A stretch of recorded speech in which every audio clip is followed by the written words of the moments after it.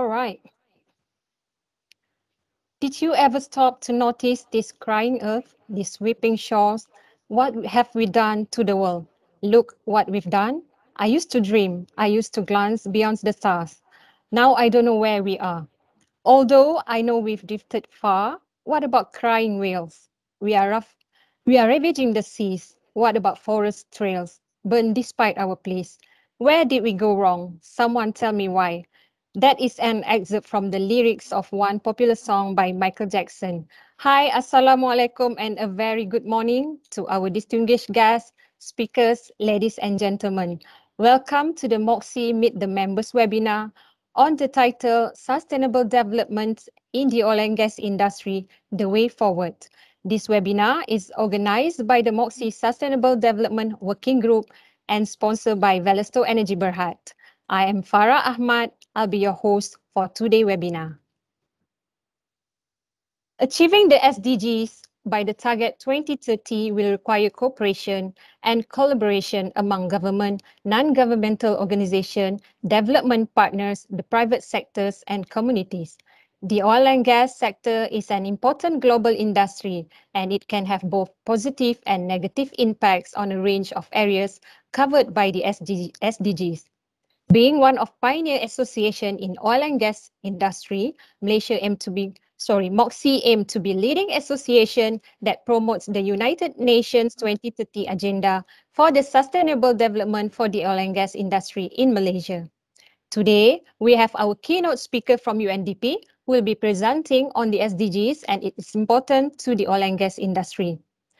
PETRONAS President and Group Chief Executive Officer Tengku Muhammad Taufik said, as the world contends with the many challenges brought about by energy transitions, PETRONAS is embracing its role in providing access to affordable, secure and sustainable energy to business and society. The group is committed to fulfill its purpose in providing cleaner energy solutions that benefits both the world we live as well as the customers we serve through reduced emissions. Today, we also have Chief Sustainability Officer of PETRONAS sharing on how sustainability is key enabler for value creations at PETRONAS. For a look at environmental, social, and corporate governance, we have Velesto Energy Berhad and PwC Malaysia, whom are going to share the insight and relevant experience.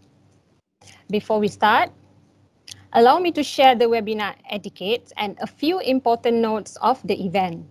Please mute your microphone and please also turn off your camera. If you have any question, please use the chat box as I'll pick the question right after each speech. I would like to also encourage all of you to remain focused and stay until the end of the event, as we will also be having Kahoot session right after the closing remarks. There will be a Starbucks voucher worth 100 ringgit and 30 ringgit Eon voucher to be given away to the top 3 winners, sponsored by Aveva and Malaysia Airlines. Participants of the webinar can also earn 1.5 CPD hours approved by MBOT. Please complete the feedback form at the end of the event to get certificate. Typically, we start off with safety briefing. Since we are having this event virtually, we have a safety and quality moment. Let's go to the video, Remy.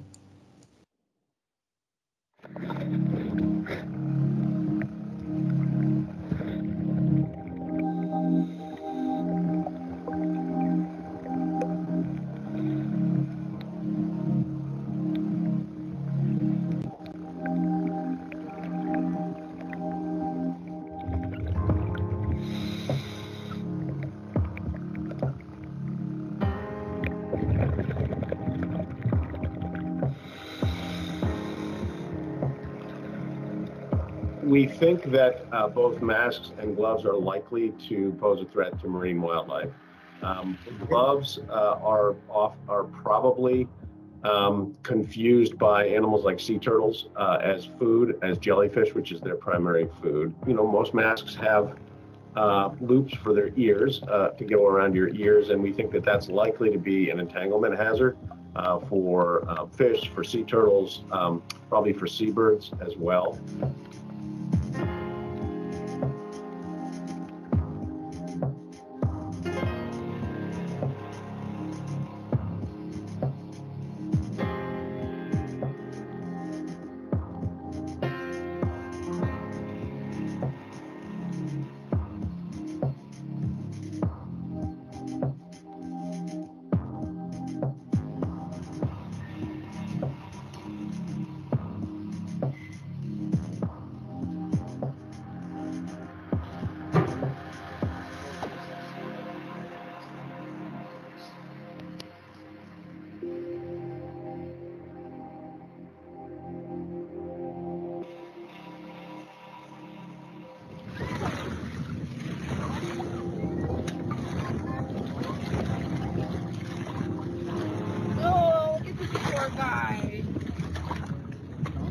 table and a mat.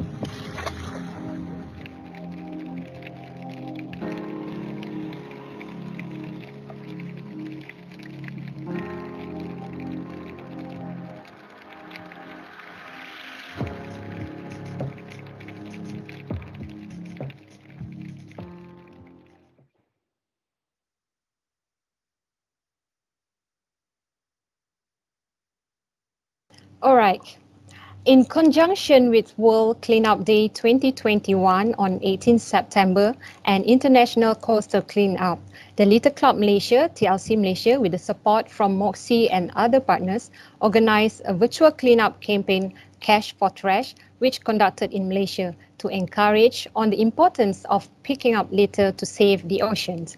The participants joined as individuals or community groups for cleaning activities and uploaded litter report through mobile app and stand a chance to win a cash prize worth 5,000 ringgit. Please enjoy the Cash for Trash program montage video.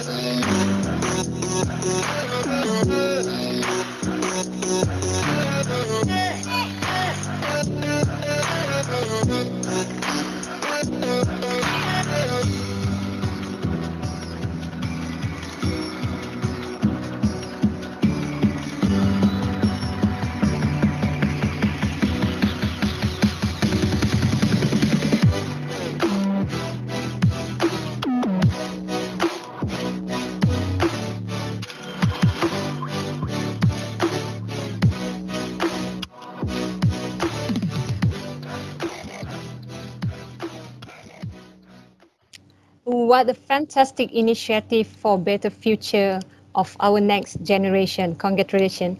All right, next, without further ado, please join me welcome TS Sharifah Zaida Nurlisha, our MOGSC President for her welcoming remarks.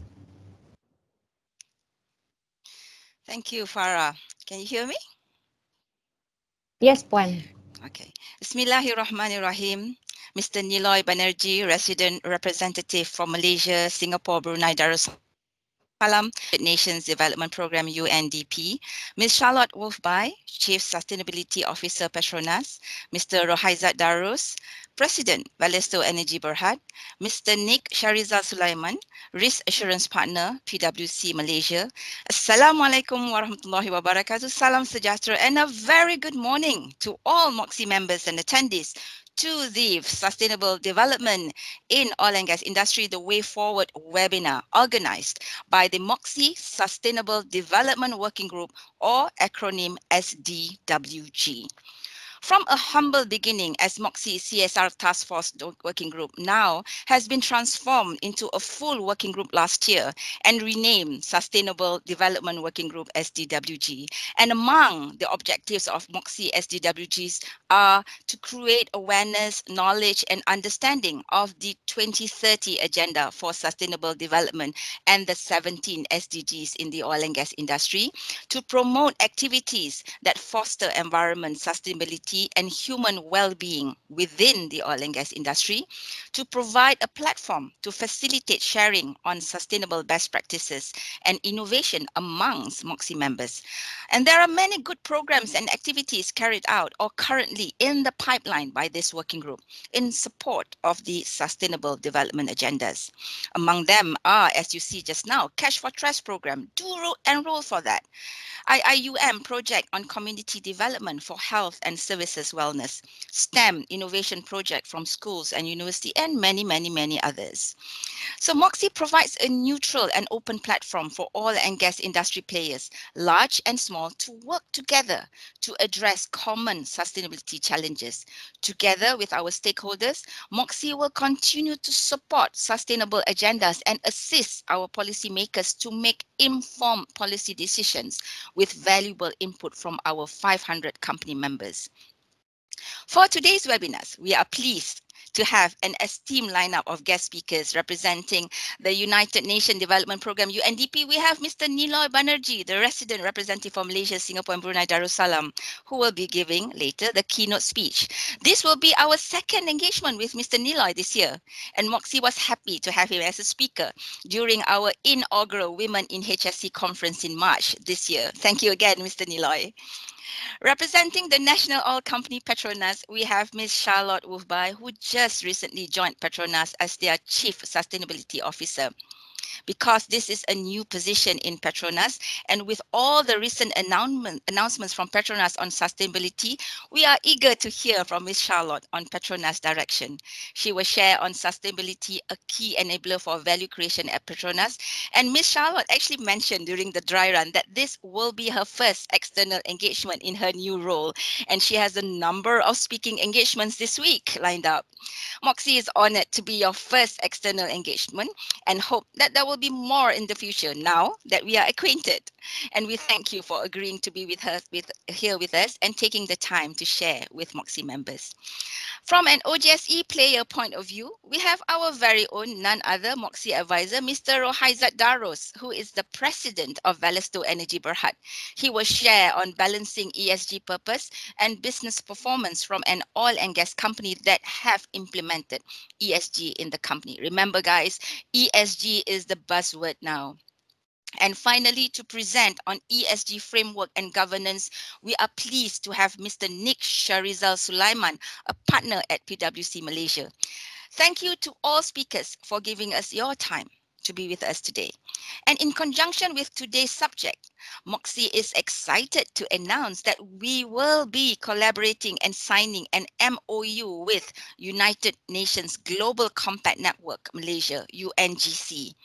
UNGC is the world's largest voluntary corporate sustainability initiative, which aims to support companies to conduct business responsibly by aligning their strategies and operations with 10 principles that cover environment, labor, human rights, and anti-corruption, and encourages companies to take strategic actions to advance the United Nations SDG goals.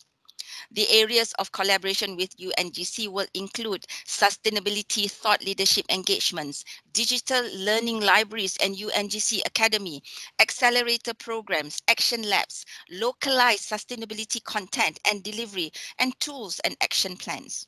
We look forward to a mutually beneficial collaboration with UNGC for the benefit of our members and the oil and gas industry. Do look out for more information and programs on this soon. And before I end my welcoming remarks, I would like to give a special mention to thank Velesto Energy Berhad for being our event sponsor today. Our deepest appreciation for this support, Mr. Rohaizad.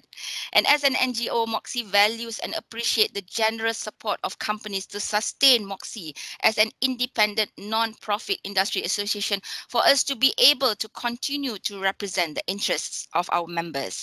Thank you also to Aviva and Malaysia Airlines for sponsoring the vouchers that will be given out at the end of today's webinar during a Kahoot quiz. Stay on for that.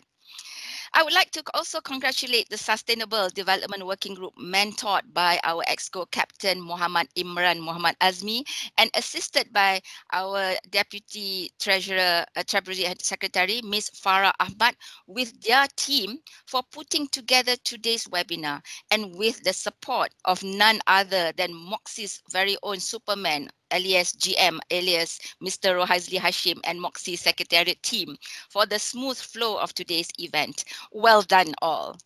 MOGSC will continue to support and promote and share with the industry on sustainability through our collaboration with UNGC as well as with Malaysia Petroleum Resources Corporation MPRC to develop the National OGSE Sustainability Roadmap. Now this will be a long-term plan for the industry which will take a lot of effort and input from all stakeholders. Lastly, thank you to all in attendance, and I hope the presentations today will be beneficial for you and your company in moving the oil and gas industry forward. Thank you. Wassalamualaikum warahmatullahi wabarakatuh. And back to you, Farah. Thank you, Madam President. All right, the United Nations Sustainable Development Goals, SDGs, form part of transforming our world. The 2030 Agenda for Sustainable Development, adopted in September 2015 by the 193 United Nations member states. The SDGs represent the world's comprehensive plan of action for social inclusion, environmental sustainability, and economic development. Today, it's our privilege to have our keynote speaker from UNDP, Mr. Niloy Banerjee. Mr. Niloy Banerjee is a development economist with specialization in effective institutions and capacity development. He previously led the UN System Affairs Group in UNDP based in New York. In this position, he leads UNDP's interface with UN agencies, funds, programs, and with member states in the arena of intergovernmental affairs. He has also led UNDP engagement in the round of UN reforms. Without further ado, please join me to welcome Mr. Niloy Banerjee, Resident Representative of UNDP, Malaysia, Singapore, and Brunei Darussalam, for his keynote speech. Please welcome. Thank you. Thank you, Farah. Sorry, I was unmuting myself. Good morning, Puan Sharifah, Zaida, Nurlisha, distinguished speakers, members of MOGSC, ladies and gentlemen. Thank you so much for having me here today. It's a special privilege because you're also having this event while climate change is being discussed quite intensely in New York at the General Assembly that's currently ongoing. And also, as you know, the COP26, the Conference of Parties, the first big sort of meeting that we are coming together for after the Paris Climate Agreement, is happening later in the year. I'll come to it in a bit and give you a little bit of a flavor of what that's looking like. But just by way of a big picture, wanted to really congratulate MOGSC and its membership, its leadership, of taking this the Sustainable Development Agenda head on. As you know, globally we are not very well on track with the Sustainable Development Goals. In fact, the preceding goals that existed between 2000 and 2015, the MDGs, the Millennium Development Goals, for those of you who are old enough, as old as I am, to remember, we were, by this time in the MDG era, we were much more on track to achieve those goals. Whereas this time around, with the SDGs, we are not on track. It's, of course, these goals are much more ambitious than the MDGs ever were, but still,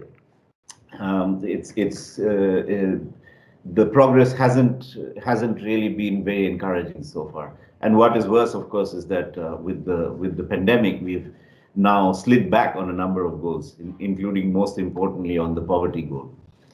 Anyway, I'd just like to say, colleagues, that thank you, for a big salute to you for taking the lead in influencing the energy sector in Malaysia. And yes, as Sharifah said, this is my second engagement with you, and I always find great forward thinking in your community. So I think that's very encouraging for us in the UN, who are otherwise always hearing gloom and doom news. One thing where your role, colleagues, will be very important is as Malaysia's economy now sort of rebounds from the slump and from all the trauma it has faced this last couple of years. Your role in making the rebound a little more sustainable, a little more green, and eventually shaping a greener trajectory will be very, very critical. There is absolutely zero doubt in my mind that you will be there playing your part, and you will be leading on as the industry reps, but also it's great when the voice comes from within the industry rather than from outside. So here we are. What we are seeing at the General Assembly, colleagues, is almost no other topic is being discussed except these two, the Build Back Better topic, but also, of course, ending the pandemic topic. So I'm really, really hopeful and very, very optimistic that you'll be part of the Build Back Better conversation. And I'm sure you're watching global shifts and trends.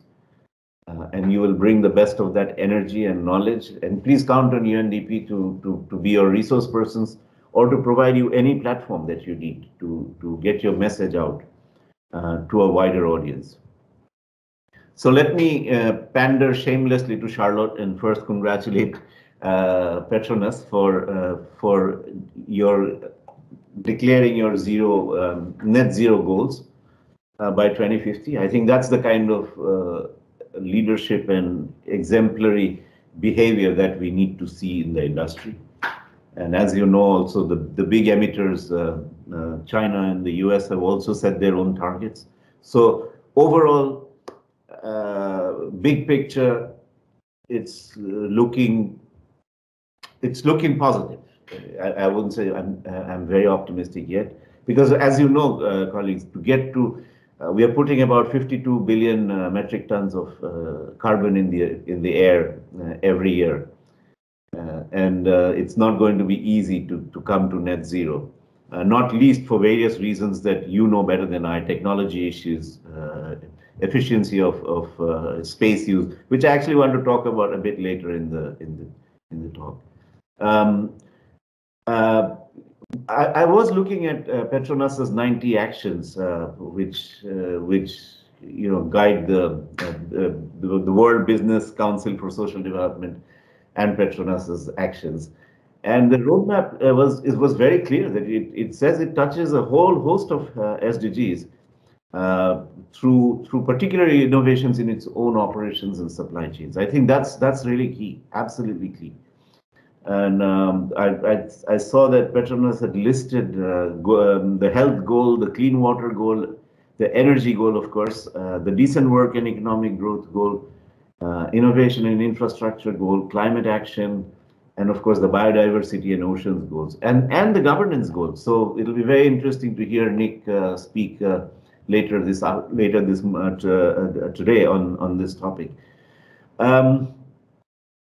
final word on this, in this segment of what I'm saying is, colleagues, remember the bottom line of the SDGs is leaving no one behind. So please, please do bear in mind the growing inequality in the world, which is now beyond the traditional notions of income and wealth inequality. It's now spilling over into digital inequality. And as you've now seen in the last 6 or 8 months, there's a vaccine inequality among countries and within countries. All of this certainly keeps me awake at night, but I hope it's something that you will take back, discuss with your families, with your children, with your friends. Inequality is something that we all, as a global community, need to pay big attention to. And again, your role will be critical there. Let me segue then into what's happening with the Conference of Parties and COP26. The UN Intergovernmental Panel on Climate Change, as you know, the IPCC, released its report in August, 2 months ago. The report is very depressing, colleagues. It's very depressing. Our Secretary General, Mr. Antonio Guterres, called the report a code red for humanity. And you can guess what that how alarmed we are about this in the UN. We are not meeting the 1.5 Celsius warming goal, not by a long shot. We are, I mean, the report very clearly establishes that our activities, human activity, is driving extreme weather. It's the causality is getting increasingly evidence-based, and it's no longer a topic of debate. Regional warming, if you like, the Arctic and the Northern Hemisphere in particular, are warming faster than the rest of the planet. Another big area of concern, because obviously the ice cap melt is a big issue, but in general, the disruptions to agriculture and food production and all the rest of it, and the change in patterns of pestilence and disease. So overall, the report is telling us that we are reaching some tipping points which are beyond the irreversible. There are some good levers in the report as well. One is that we have underestimated methane, and you see, methane is almost about 4 or 5 times more of a greenhouse gas than carbon. So although methane emissions are much lower globally, except in countries that are dairy heavy, such as New Zealand, methane emissions are a tipping point. We could, if we could manage, for instance, methane emissions, we would have a significant dividend on our net zero campaign. The other thing that's kind of a mixed picture is, you know, the Paris Agreement encouraged countries to come with self-determined, nationally determined contributions, commitments to reducing greenhouse gases. And many countries have indeed come forward, including Malaysia. But the reason I call it a mixed picture is that it's not enough. The level of ambition in these NDCs, as we call them, don't go far enough. And frankly, the NDCs that the UN has seen so far, if you add them all up, between now and 2040, it amounts to 16% increase in greenhouse gas emissions, not any reduction at all. So that's why I'm saying there's not enough ambition in these NDCs. As you know, there's a conversation between developed countries and developing countries on how we get to net zero, and there's always this issue of combined but differentiated responsibilities, the CBDR, where developed countries have always said that the developing countries have argued that they have been historically and currently they are lower emitters. So therefore the responsibilities on them should be correspondingly lesser. And that debate continues, and I have no doubt it will go into Glasgow in November as well. In Malaysia, we've of course phrased it very tactfully, our NDC, where the main showcase piece is of course we have agreed to reduce the intensity from of emissions by 45%. So that's a 10% increase in our ambition. But again, as I say, compared to the level of fossil fuel exposure that we have in Malaysia, that's certainly not enough. As you know, the UN's figures is that Malaysia's energy is 96%, 96 point and a bit higher fossil fuels. And earlier, late last year, we published a report. So UNDP does this human development report every year, which is a data-heavy league table of how countries rank on the Human Development Index. And the Human Development Index is a composite of income indicators, health indicators, educational achievement indicators, etc. It's a composite index. This year, for last year's report, we played around a little and we layered on a planetary pressure index, a planetary pressure parameter to this index, and made it a little more complex. And then saw how countries' rankings changed. And two stark things stood out. One, almost no country in the world has had a growth pattern that is planetary neutral. There has been some impact on the planet, and that's sobering. In our region, the shifts were quite dramatic. Singapore fell by 82 ranks once you layered on a planetary filter onto the overall Human Development Index. Malaysia also fell, not quite as much. Malaysia fell by about 18 ranks. Singapore fell by 92 ranks. So that just shows that our part of the world, while it's mega biodiverse and very, very planetarily important, it's also our exposure to fossil fuels is very, very, very heavy. Now, let me maybe zoom in on two more things before I wrap up. One is your role as the MOGSC, the working group, as well as the bigger role of the oil and gas sector. I mean, first, there's no full acknowledgement to the revenue you contribute to Malaysia. I think it's my colleagues were telling me that the combined revenues over the last 5 years were in the range of, let me see, 125 trillion ringgit Malaysia. And I'm doing a very quick math.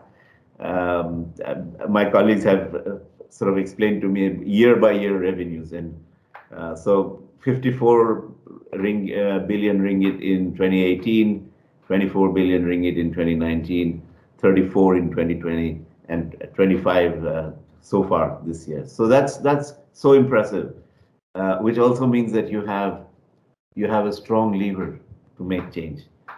And as I said at the beginning, not just change in your industry, but building back, contributing to a building back better trajectory. So your sort of greater citizenship role is absolutely key. A few thoughts maybe to share with you that has been going through our minds that maybe we could think of for more deeper conversations.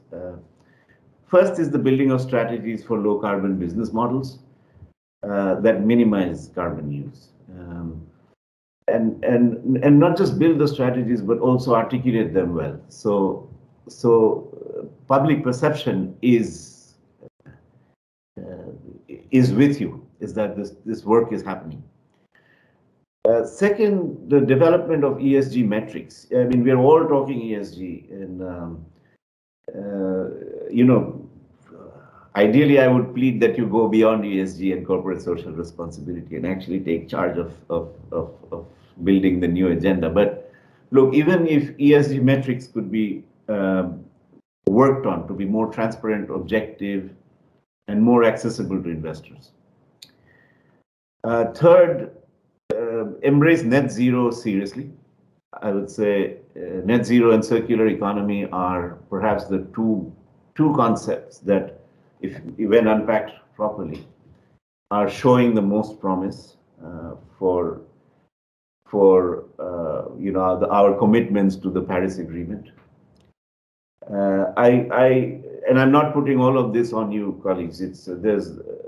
I know the world also needs to help you out, in the sense that, for example, technology is a big area where and ecosystem factors which you need to be helped with.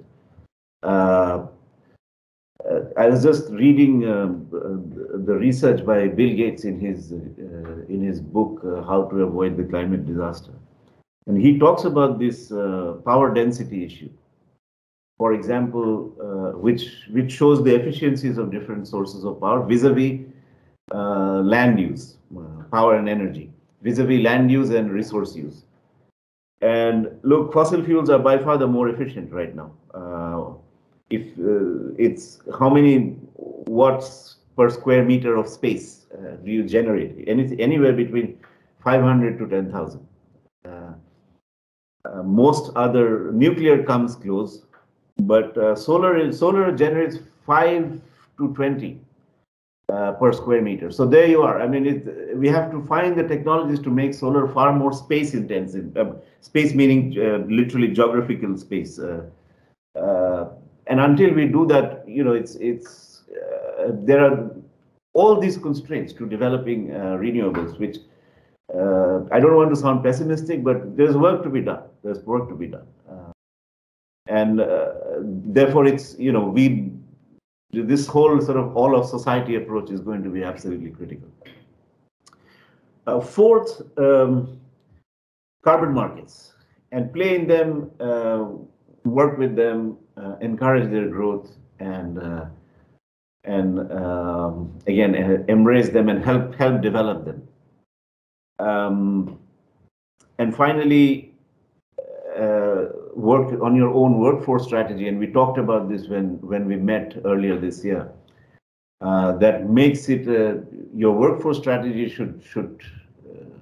could address issues of talent attraction, which good talent will naturally translate into more planet-friendly, socially friendly, governance-friendly strategies. Colleagues, finally, I'll just end a little bit with what UNDP is up to. As you know, we have, unlike our sister agencies, all of who have sectoral mandates, like UNICEF works on children's issues, UNESCO on culture and education. UNDP is the agency tasked with working across the mandates, recognizing, of course, that while all of these sectors deserve attention, deep dive attention on their own, there is also an interoperability. There's an impact of energy on women. There's an impact of women's education on health, etc. So that's why there's this agency which kind of works at the cusp of all the SDGs. So it's sometimes hard for us to describe in an elevator pitch, what do you do? But and you will understand that we really work at the trade-offs between the different goals. So we're working really with across three pillars. One is the governance pillar, working to strengthen institutions and governance, capacity development. We work on policy and legal and regulatory framework, for sure.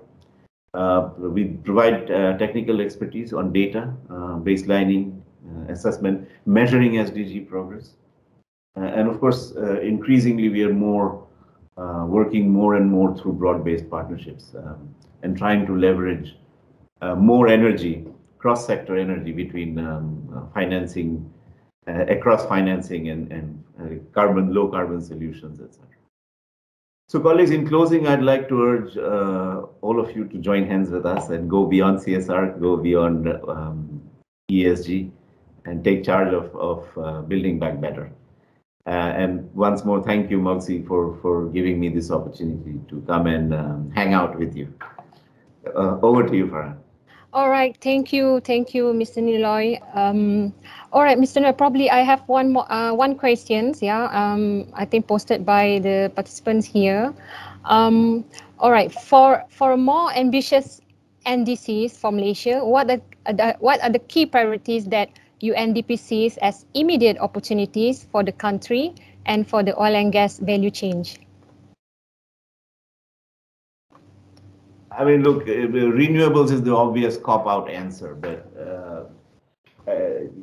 I really think you're hitting the nail on the head by talking about your supply chains. Your supply chains are complex, and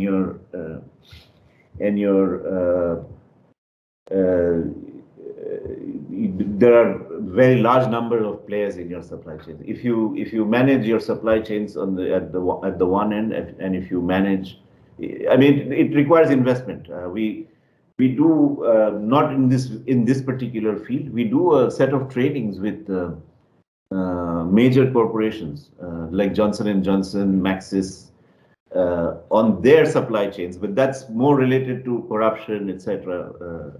Issues, not exactly this, but just to exemplify. And it takes very intense engagement with the SMEs and others who sit in their supply chains.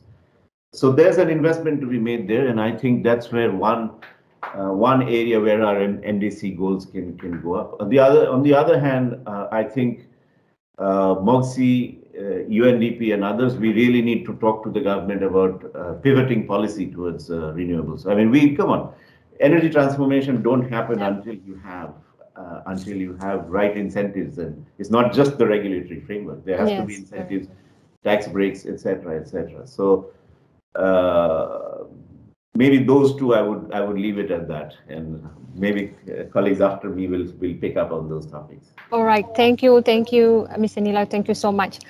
All right, PETRONAS has announced its aspiration to achieve net zero carbon emission by 2050 as part of its holistic approach to sustainability that balances ESG consideration, which are aligned to its statement of purpose, namely to be a progressive energy and solution partner, enriching lives for a sustainable future. Our first guest speaker, Ms. Charlotte Wolff-Bye, Chief Sustainability Officer of PETRONAS. Previously, Charlotte worked for the Norwegian energy company Equinor in the role of Vice President Sustainability. She delivered the company's first sustainability strategy that laid the foundation for the company's low carbon focus. She was also Equinor representative on the Oil and Gas Climate Initiative and the World Bank's Global Gas Flaring Reduction Initiative. Charlotte is a long-standing and active champion of corporate sustainability practices. She is the recipient of Leadership Award by DIVAX for her contribution to international development.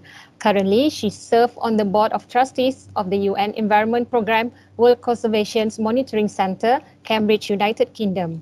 With the topic Sustainability, a key enabler for value creation at PETRONAS, please join me to welcome Ms. Charlotte. Over to you.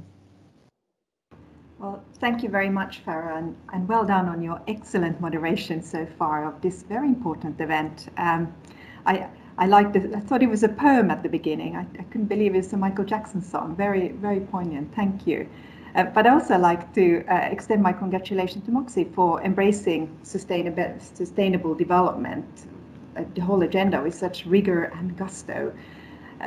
And also I would like to congratulate Mr. Banerjee, because you laid out the context both comprehensively but also in a targeted way. Because as an industry we affect so many of the SDGs, and we have to make sure that it's not just about doing things on the side, but tailoring our operations to strengthen sustainable development. Now, I will try to dovetail my remarks to yours as much as possible. Let's see how I can get along here. But also I want to express my pleasure to be among such prominent speakers today, and also Malaysia's oil and gas fraternity. So thank you for having me. Now, as you heard, I'm relatively new to PETRONAS, so my remarks will start out with more sort of an outside-in international perspective, if you don't mind. First, really, I want to start by saying that the past 18 months really has changed everything. The world we left behind before COVID-19 is so different from today and the future ahead. I mean, can we actually remember what December 2019 looked like? It was a very different world. So right now we're quite, and rightly, concerned about global health and the economic effects of over 4 billion people moving in and out of lockdown. It really is astonishing, kind of in the situation that we're in. Now, we also come to realize just how vulnerable we are to systemic risks, of which climate change, of course, is one of the most important ones. But it's not the only risk. And only a couple of days ago, I was listening to a colleague of Mr. Banerjee, Mrs. Ingrid Anderson. She's the Executive Director of the United Nations Environment Programme, and she highlighted that we're actually facing 3 crises, all relating to sustainable development, namely climate crisis, nature crisis, and the crisis of inequality. And I think these were all the points that also Mr. Banerjee just mentioned. So the topics of this seminar here today is really relevant around sustainable development in the oil and gas sector and the way forward, because we do need to move forward. It's all about resilience in this new context. And in my remarks, I will reflect on the current context, value creation, and on PETRONAS. And I also have some asks on you, as you are partners in our value chain. So starting out with the context. Now, I'd argue that the energy transition has become central to policymakers, investors, and us oil and gas players. So let me elaborate on policy. As we heard from Mr. Banerjee, we've seen many economic recovery packages across the world to include a strong component of green growth. So we have, for instance, the European Green Deal, which is a €1 trillion package over 10 years. We have the EU Just Transition Mechanism of €100 billion, and we have France, South Korea, India, China, all looking sort of pledged, and I think also working very effectively on a sort of building back better, a greener, better future after the COVID. But also we've seen in Malaysia that I think it was in April in Malaysia we agreed a green recovery plan, and we also have a stronger commitment for renewable energy, and also confirmed the intention not to renew coal power purchase agreements from 2033. And we're seeing new regulations internationally as well to drive decarbonisation. But as we know, and as Mr. Banerjee also talked about, these types of commitments don't come a moment too soon. So early August, we had the International Panel for Climate Change, the 6th assessment report, and it talked about really the state of the climate. And I wanted to just dive into that a little bit, because we must take note. Temperature is likely to rise by more than 2 degrees within the next 2 decades, this report said. But since then, actually, we had the International Meteorological Organization come out with a report saying that we're probably going to go beyond 1.5 degrees in the next 5 years. This is really imminent. And even if emissions would be curbed today, temperatures will continue to rise at least to 2050. Now, does that matter? Yes, it does, because for every additional degree of warming, this IPCC report talks about rainfall intensifying by 7%. Sea level rises of up to 2 meters can't be ruled out. And the closer we stay to maximum warming of 1.5 degrees, the more desirable the climate will be to live in. However, we also know from other United Nations reports that a so-called green recovery that Mr. Banerjee talks so eloquently about really could change the course and cut emissions by 25%. But the only way to curb the current rate of global warming is twofold. 1, drastically reduce carbon emissions, and 2, halt deforestation. And that means really today. So that's on the policy. What about investors? So investors are more and more concerned about how climate change and other sustainability issues affect company risk and the underlying risk to their investments. Investors are incorporating what we already had mentioned, ESG, so the environment, social and governance criteria into company evaluations. Now, I go so far as to say that this is game-changing. It's not just about the environment. How companies address biodiversity and social equity is equally important and also evaluated by the investor community. And this is also the three crises that we heard Inga Andersen from UNEP mention earlier this week. Now, by 2022, so by next year, which is kind of tomorrow almost, we're almost there, we're expecting that around 3/4 of European institutional investors will make ESG a default position. We're now seeing an exponential transfer of monies into ESG.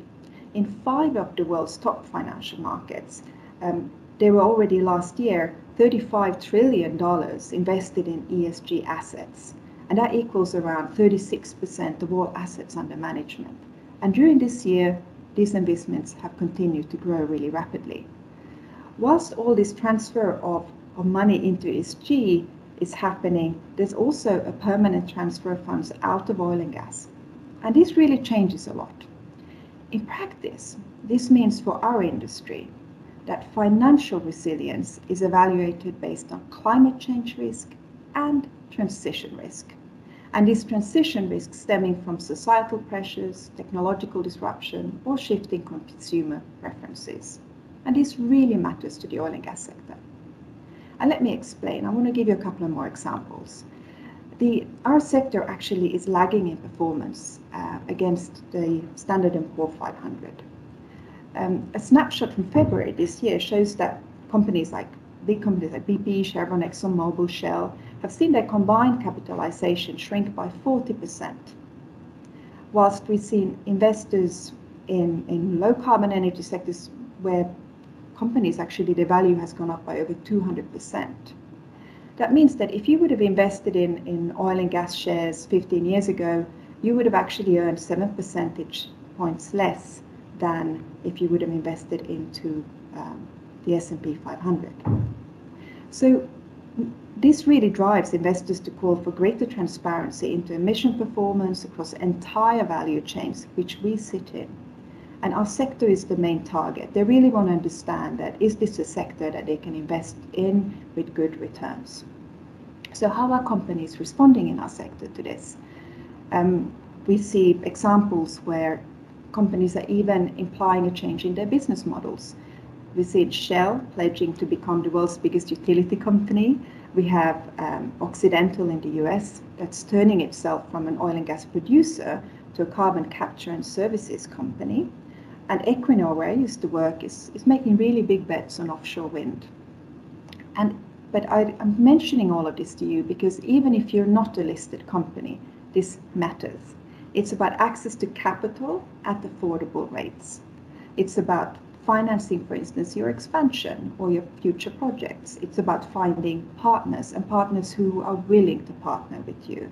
It's also about retaining Malaysia's export markets. Between 60 and 70% of all the export revenue in Malaysia comes from countries that have pledged to go net zero. And that means that their value chains should also aim for net zero. And the European Union is going even further and has tabled legislation around carbon border adjustments that would come into force in 2023. So this is all happening and it's real. So given this time, yeah. Michelle, sorry, I apologize. Did you share your video screen? Because we are actually seeing a black. So we are not. I do beg your pardon. I'm very sorry about this. No problem. I am. It's technical issue. If I exit Spotlight, then you can spotlight on me again, perhaps. All right. Yes. Let's try.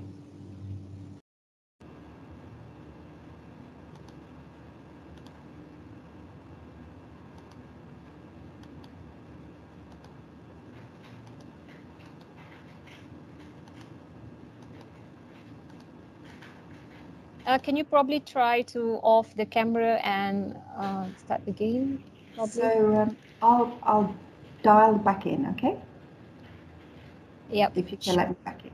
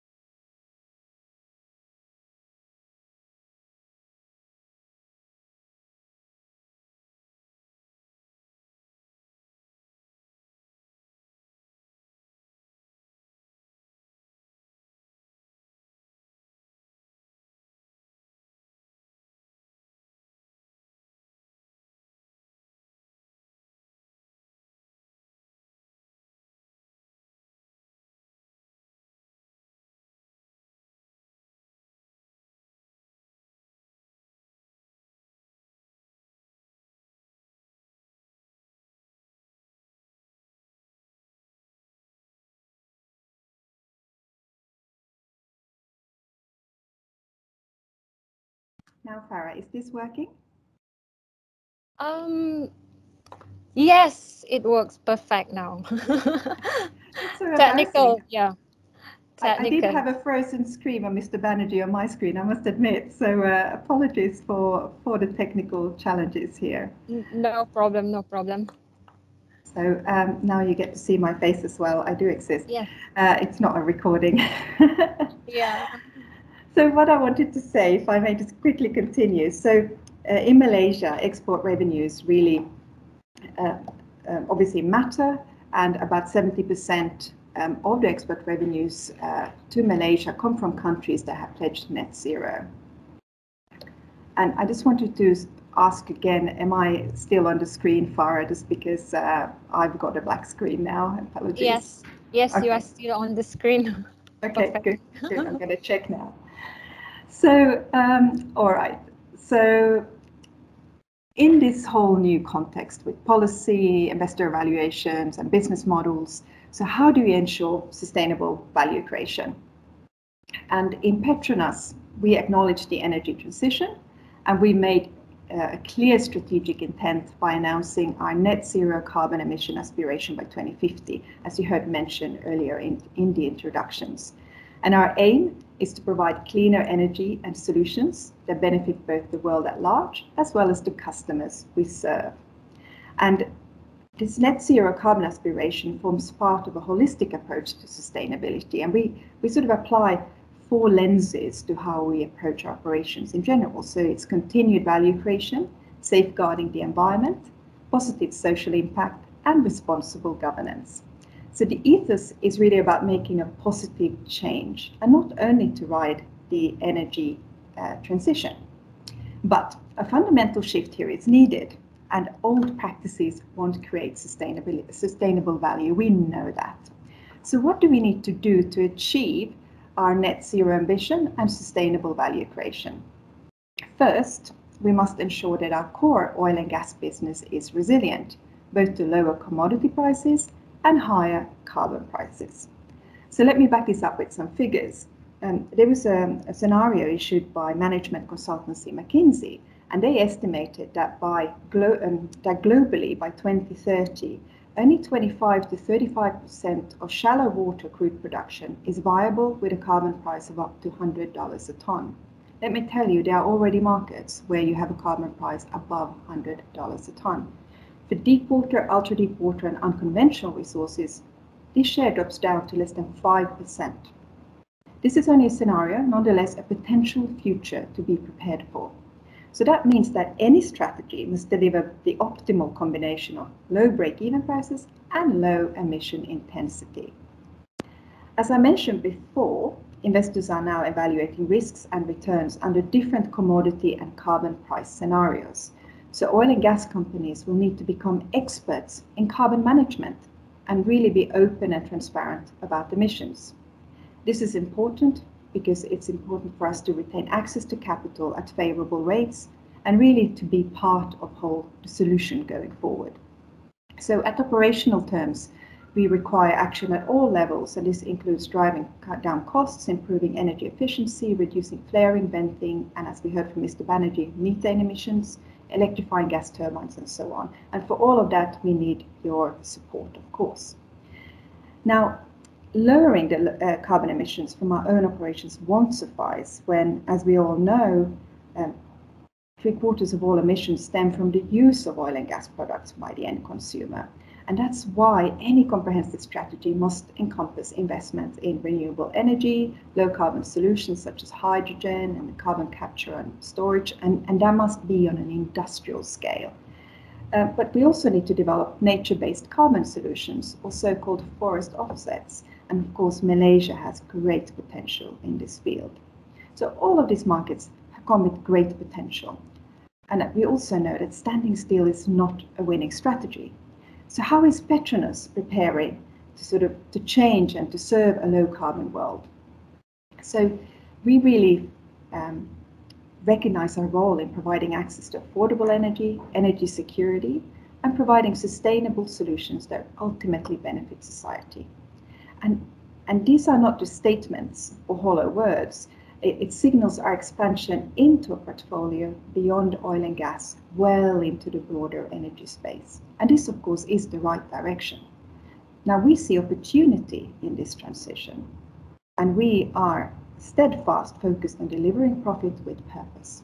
So in our company, this means roughly about 5 things. Translating net zero goals into action, and you will all be a very important part of all of that. 2, we need to look at obstacles and ways to get past them. That could be policy obstacles, for instance. We need to mobilize resources. And 4, deploy new technologies. And 5, really need to enter into new partnerships. And this process has already started. We're now developing low-cost, low-emission solutions. For instance, we already have a portfolio of renewable energy capacity, and we have started to look at carbon capture and storage at the Kasawari Phase 2. Now, we must get better at what we already do and forge new capabilities, leadership, and cultures to enable this new growth. And in PETRONAS, we have many initiatives that are designed to do exactly that. And the focus for us is to make technology our differentiator, digitalization our accelerator, and data as our core asset. So we have a lot of what it takes. And we also believe that our oil and gas expertise can be leveraged. And briefly, I know I'm running out of time, so I just wanted to mention an example which could be relevant for you from my time working at Equinor. So what we did in Equinor is that we brought our supplier community together, and rather than saying to them, give us a 10% reduction in emission, maybe in this process or that process, we got them together and we started out by saying, what would a zero emission platform look like? And when you start the discussion from zero, you get a very different solution in place. And needless to say that the supplier industry now on the Norwegian continental shelf have become world leading, not just in carbon capture and storage, but also in offshore wind. So it really merits to work together. So my final remarks, I just wanted to say that the energy transition won't go away. We must all embrace the challenge, but we must need to work together like we never worked before. And I'm certain that we would be able to forge a common vision for our industry, and one that will focus on delivering a net zero Malaysian oil and gas value chain. And this value chain really should deliver sustainable development, competitiveness for our sector, and resilient, and start a new chapter of prosperity for Malaysia. And finally, Farra, I just wanted to say that I think that now's the most exciting time to work in this industry, and we're so fortunate to be in it. So thank you very much, and apologies for the technical challenges. No problem. All right, thank you, Ms. Charlotte, for the wonderful sharing that are important to our members here. So I probably will take one question here from the participants. Yeah. All right, as you mentioned about the renewable energy being critical to managing risks to climate crisis, you also touch about the investment required and partnering as possible business model. given the high investment required, do you view that this may necessitate nationalizations of energy sector as the private sectors may have limitation on the effort? Very good, and a question that could merit a very long answer, and I'm not sure if I have the full answer, but I would say no. I do believe that we need to work in partnership because everybody has a role to play. We need government to be part of the solution. We also need the private sector to be part of the solution. But we do need to have a common vision and a line of sight where we're all heading. And that way we can actually, our investments will build on each other's investments.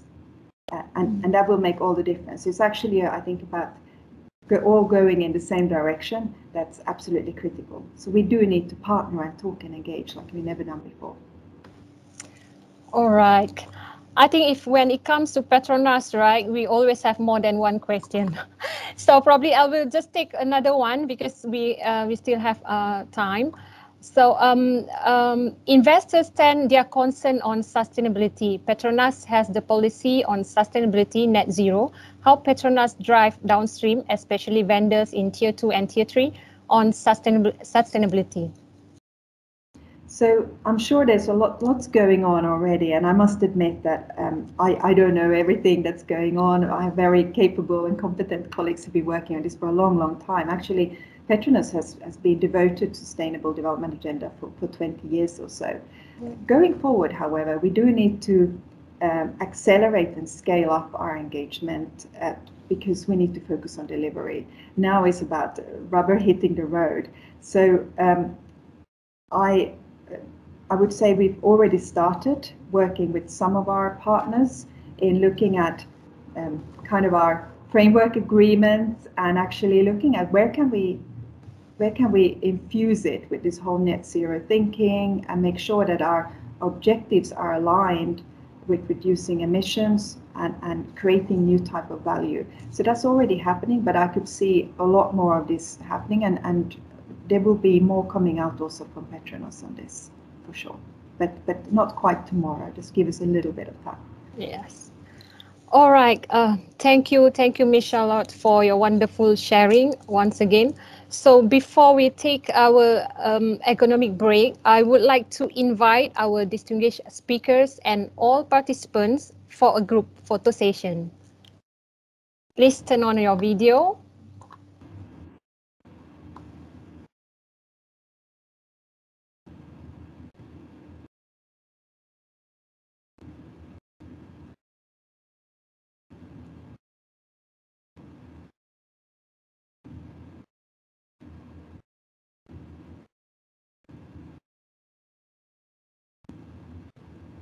Can we have you guys to turn on the video?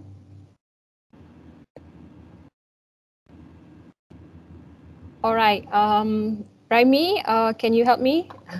Okay. Anyone else? Yeah, I think there's more coming in. I didn't see Puan Sharifah. Or probably it's only my screen, is it?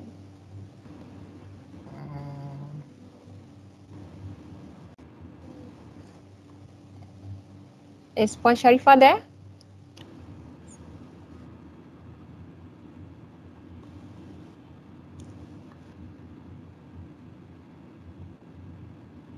Okay, Raimi, ready? Right. Just check the full screen.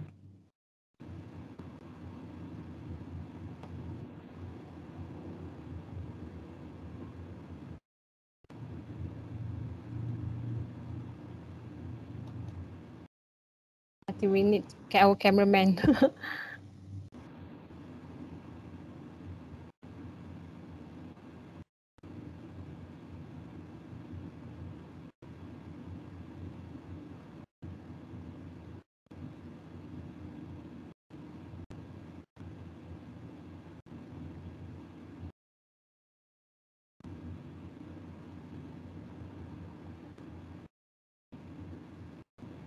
Can we have one, Raimi?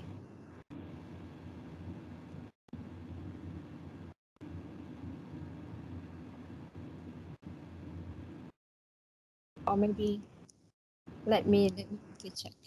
Yeah.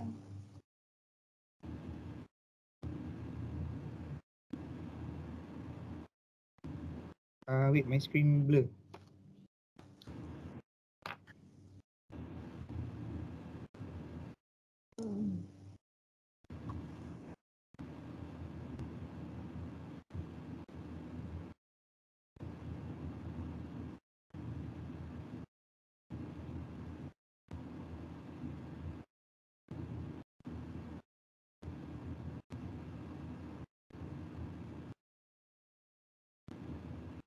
Or probably we have a network challenge this morning.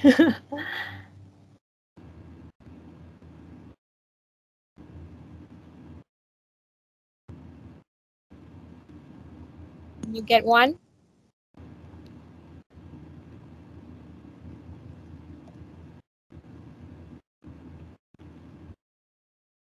Right, I just get the together mode. All right. All right, ready everyone? Smile. 1, 2, 3. One more. One with the thumbs up. Thumbs up. 1, 2, 3. All right. All right, thank you. Thank you. So, all right, guys, we're going to have our 10-minute economic break and we will be back at 11:20.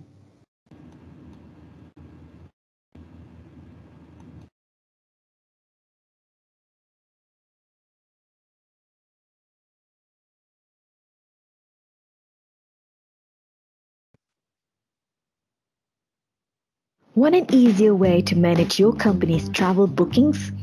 Introducing MH Pro, a self-managed portal by Malaysia Airlines that allows you to keep track of your company's travel bookings and earn rewards. MH Pro simplifies and enhances your business travel experience by offering benefits such as free sign-up. No subscription or registration fee is required for MH Pro. Preferential fares. Save more with attractive corporate fares when you book your flight with MH Pro. Manage travel booking flow. Enjoy a smoother booking experience as MH Pro allows you to design an easy approval flow for all your employees. Optimize travel expense. Based on your company's travel budget, you can monitor your spend and even generate reports from the portal. The best part? Your company will also get to enjoy rewards with MH Pro. In fact, the more you fly, the more rewards you will enjoy. So, how do you sign up? Easy. Just log on to mhbizpro.malaysiaairlines.com to create an MH Pro account. Sign up now and enjoy a simpler way to manage your business travels today.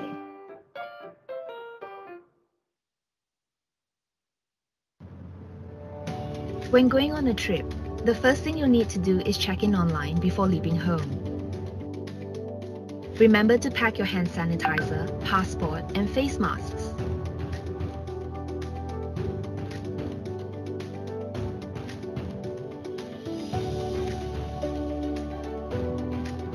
You'll need to arrive at least 4 hours prior to departure. And don't forget to wear a face mask.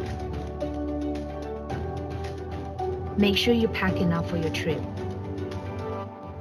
Next, walk through thermal scanners to get your temperature checked. Airport surfaces are clean and sanitized regularly.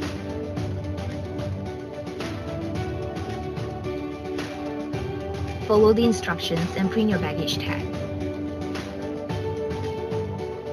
Head to the baggage drop-off counter to verify your passport and drop your baggage.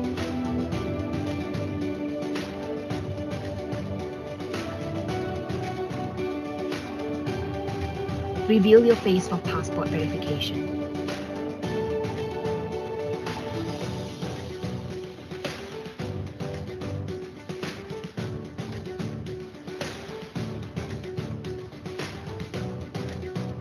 Reveal your face to the camera at immigration. There will be no body contact during screening, just the use of handheld screening devices. Face masks must always be worn in the Golden Lounge. Get your temperature checked. Scan the QR code for contactless registration. Sanitize your hands.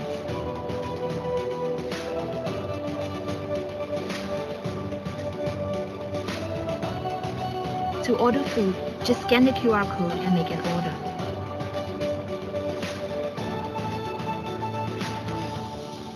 For drinks, head to the beverage counter to make an order.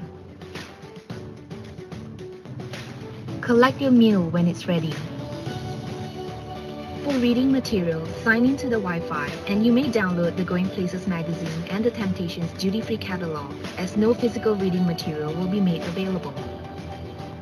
Social distancing will also be maintained in the Golden Lounge. Do arrive at least 1 hour prior to departure at the boarding gate. Go through security screening. Present your documents for verification and get your temperature checked before entering. Good evening, ladies and gentlemen. This is boarding announcement for Mission Present your Flight passport and scan your boarding pass.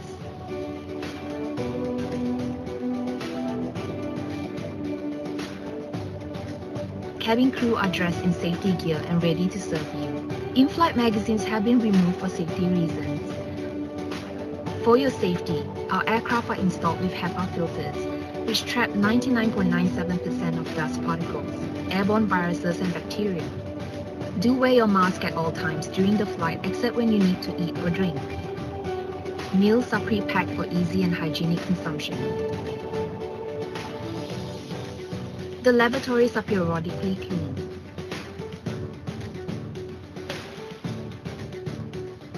Aircraft are disinfected after every flight. When arriving in KLIA, you will be required to fill a health declaration form.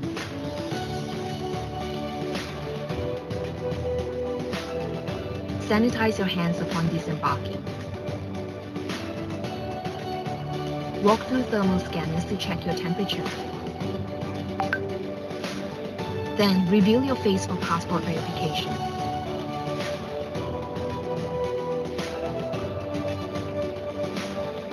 Collect your sanitized baggage and you're done.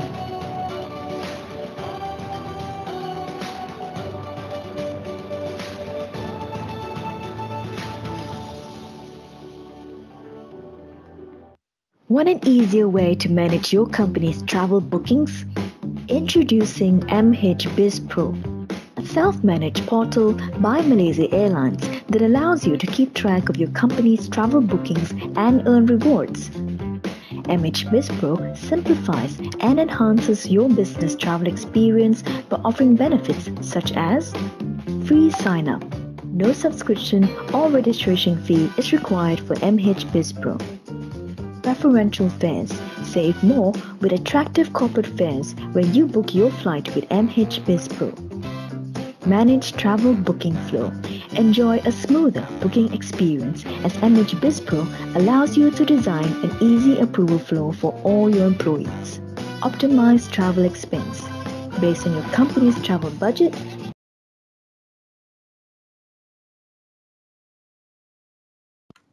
All right, welcome back. Welcome back, guys. All right. In recent years, as business navigate through changes brought in by globalization, technology, society, and consumer behavior, embedding ESG factors into the core strategy can help deliver long-term value. Our next speaker, a very well-known icon in the industry, Encik Rohaizad Darus. A bit background of him. Encik Rohaizad is the president of Velesto Energy Berhad since January 2012. An engineer by training, he has worked with both local and multinational companies in a career spanning more than 30 years. These include PETRONAS, Sapura Kencana, Texas Instruments, and ESO Production Malaysia. Encik Rohaizad experience covers most aspects of upstream activities. On the corporate side, his experience include managing initial public offerings, right issue, syndicate loans, and corporate restructuring, including demerger and capital reduction exercise. He also an advisor to the Malaysian Oil and Gas Service Council, member of Industry Advisory Panel of MPRC, beside being adjunct professor at University Technology Petronas. with the topic Balancing ESG Purpose and Business Performance. Please join me welcome Encik Rohaizad Darus. Over to you. Thank you, Farra. Okay, Assalamualaikum warahmatullahi ta'ala wabarakatuh, and a very good morning to everybody. Thank you very much for spending your time this morning to come to join us in this forum, as well as to listen to what we have on a new topic and a hot topic in town, which will be here for a long time, which is sustainability and ESG. For this morning, I would like to share our journey in sustainability, as well as to emphasize on certain areas that we can share in terms of implementing ESG in our company. As you are aware, Velesto has started our journey quite some time ago, and we are happy to note that currently we are listed under Bursa Malaysia FTSE4Good Index, as well as classified as Tier 1, which is setting the pace for sustainability ESG. So with that, I would like to just start. Let's go to the next slide, please. Okay, when you look at the bottom left-hand side of the presentation here, you can see in recent years there are more floods and landslides all over the world, not only in tropical countries, but also in the temperate countries in Europe, like Germany as well. On the other hand, we also see droughts and famine in other parts of the world, especially in the third world countries. We also see poverty and hunger all over the world, especially in African countries. So what are these events having to do with PETRONAS to get net carbon zero in 2050? The banks globally looking into sustainability ESG more seriously, and also more women in business slavery, and so on. All these are intertwined together on how we as human beings manage our environment, manage the world. We have been neglecting our environment. We have not been very fair to everybody in the world. Some people are very rich, some people are very poor. We are not very fair to certain type of people. So therefore, we need to embrace sustainability and ESG to ensure that we go back to basic, we go back to a fair world, a world that is good to be living now, as well good to be left behind for our grandchildren, for our great-great-grandchildren. So we can start our sustainability journey by looking at United Nations Sustainability Development Goal, the 17 UN SDG, which I think most of us have heard about it. But most of the time, sustainability and ESG is equated to global warming and climate changes only. Actually, ESG covers more than just climate change. But at the same time, climate agenda impact other non-environmental goals too. For example, with climate change, we have flood and droughts. And then we have famine, which lead to poverty and hunger, which is a threat to UN SDG 1, no poverty, and UN SDG 2, zero hunger. Next, please. So, the whole topic today is actually to balance ESG purpose and business performance. But before that, I would like to highlight first, for people who are not very familiar with ESG, why we have to be so hung up and so gung-ho about ESG. First of all, we need to see from here, clients are driving ESG more. You heard just now that PETRONAS are going net zero carbon in 2050. So because of that, a lot of contracts have emission control, preventing the pollution, and also all other human rights as well as gender equality and so on. That's required by most clients in order for us to move forward. At the same time, market threat, our product, our services may be suffering if we are not embracing ESG properly. There are green tax which provide incentive for people who go towards ESG. There are also penalties for people who are not embracing ESGs. So then we have to make sure that we are in compliance with human rights, with no business slavery and other things that will bring us closer to compliance and embracing of ESG. On the other hand, also we have regulatory compliance. The Paris Agreement is being adopted by most countries in the world. And in November, in Glasgow, you're going to see COP26, which will come up with a lot of resolution. Like Mr. Niloy said just now, our track record with regards to ESG is very depressing in terms of globally. So we are below our target.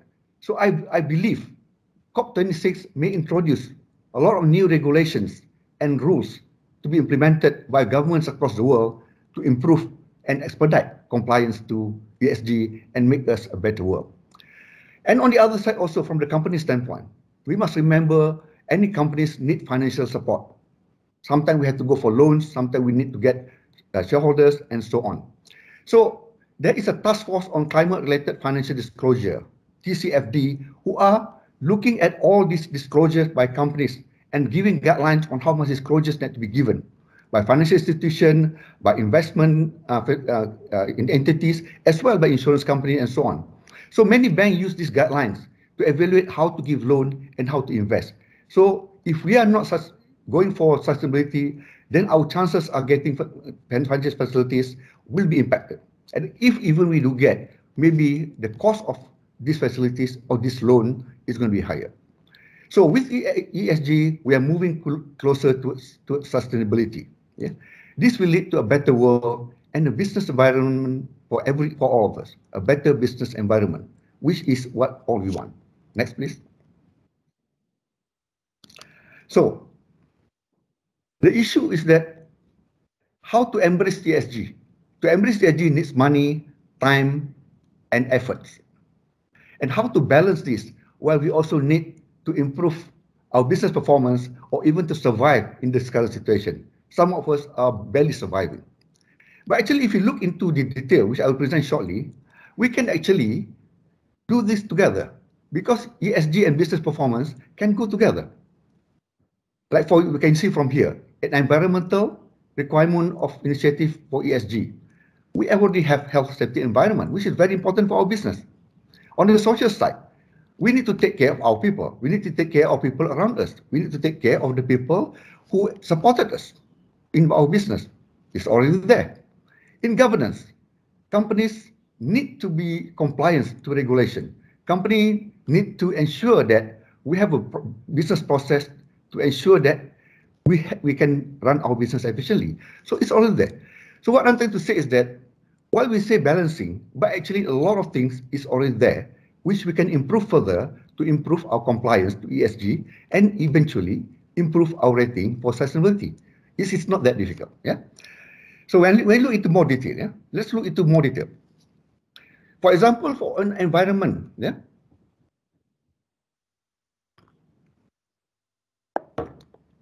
in any business, emission control is very important. Otherwise, the DOE will be after you.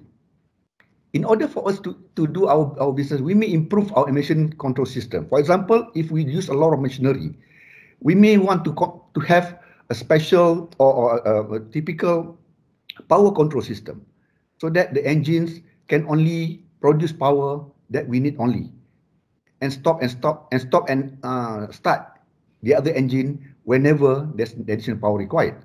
By having that, we are helping on SDG number 3, good health and well-being, as well as climate action, because there's less greenhouse gas is being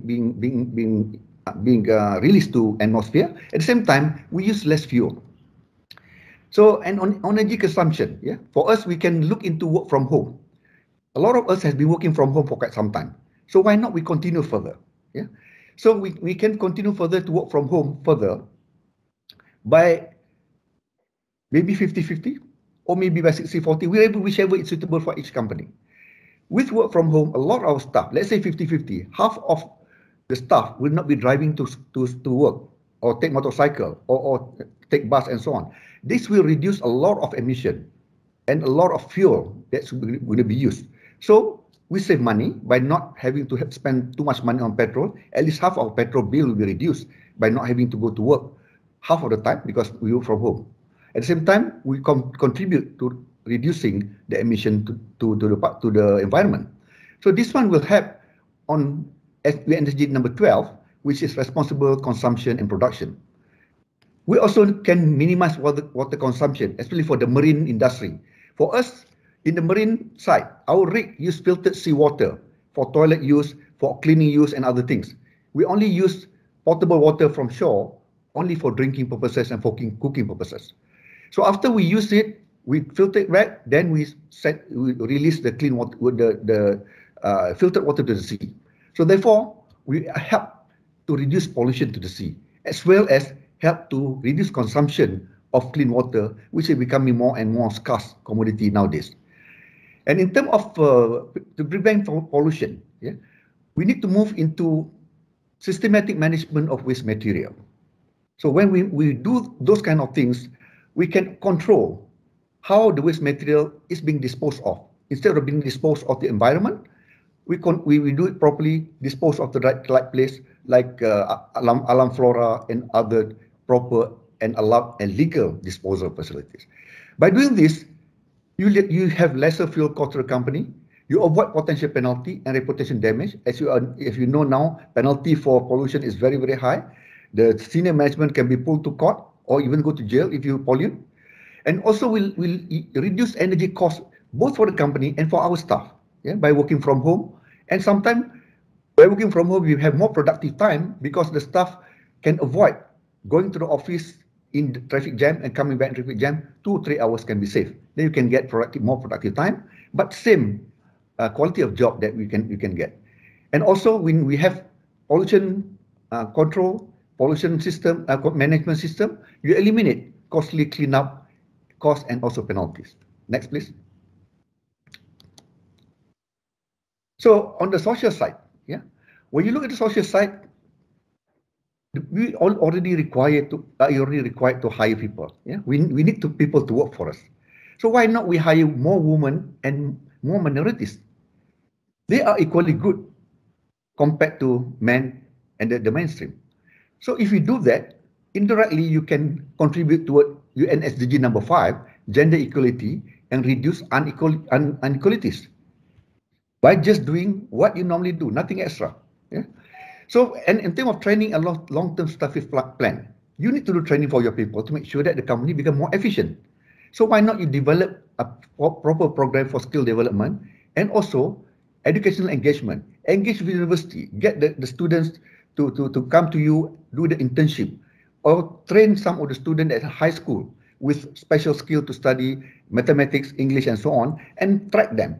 Later on, maybe 5 years from them, then they can come and join your company. So by that thing, you provide quality education. And if the student from 4 people, you also help to SDG number 1, which is to reduce poverty. And on the health and safety also, I think similar approach that we need to look into. This is the easiest one to follow actually. Oil and gas companies are actually required to have a high safety, health, and environmental compliance. We already have that. So why not we ensure that we enhance that, not only in terms of physical health, but also mental health. So then we contribute toward good health and well-being. We SDG number 3. It's already there. Also on the corporate social responsibility, I believe that everybody do this corporate social responsibility as part of your day-to-day or as part of your overall strategy of the company. So when we engage community engagement program, for us, we look into 3 items. For the environment, we look into cleaning up the beach. We look into planting more trees.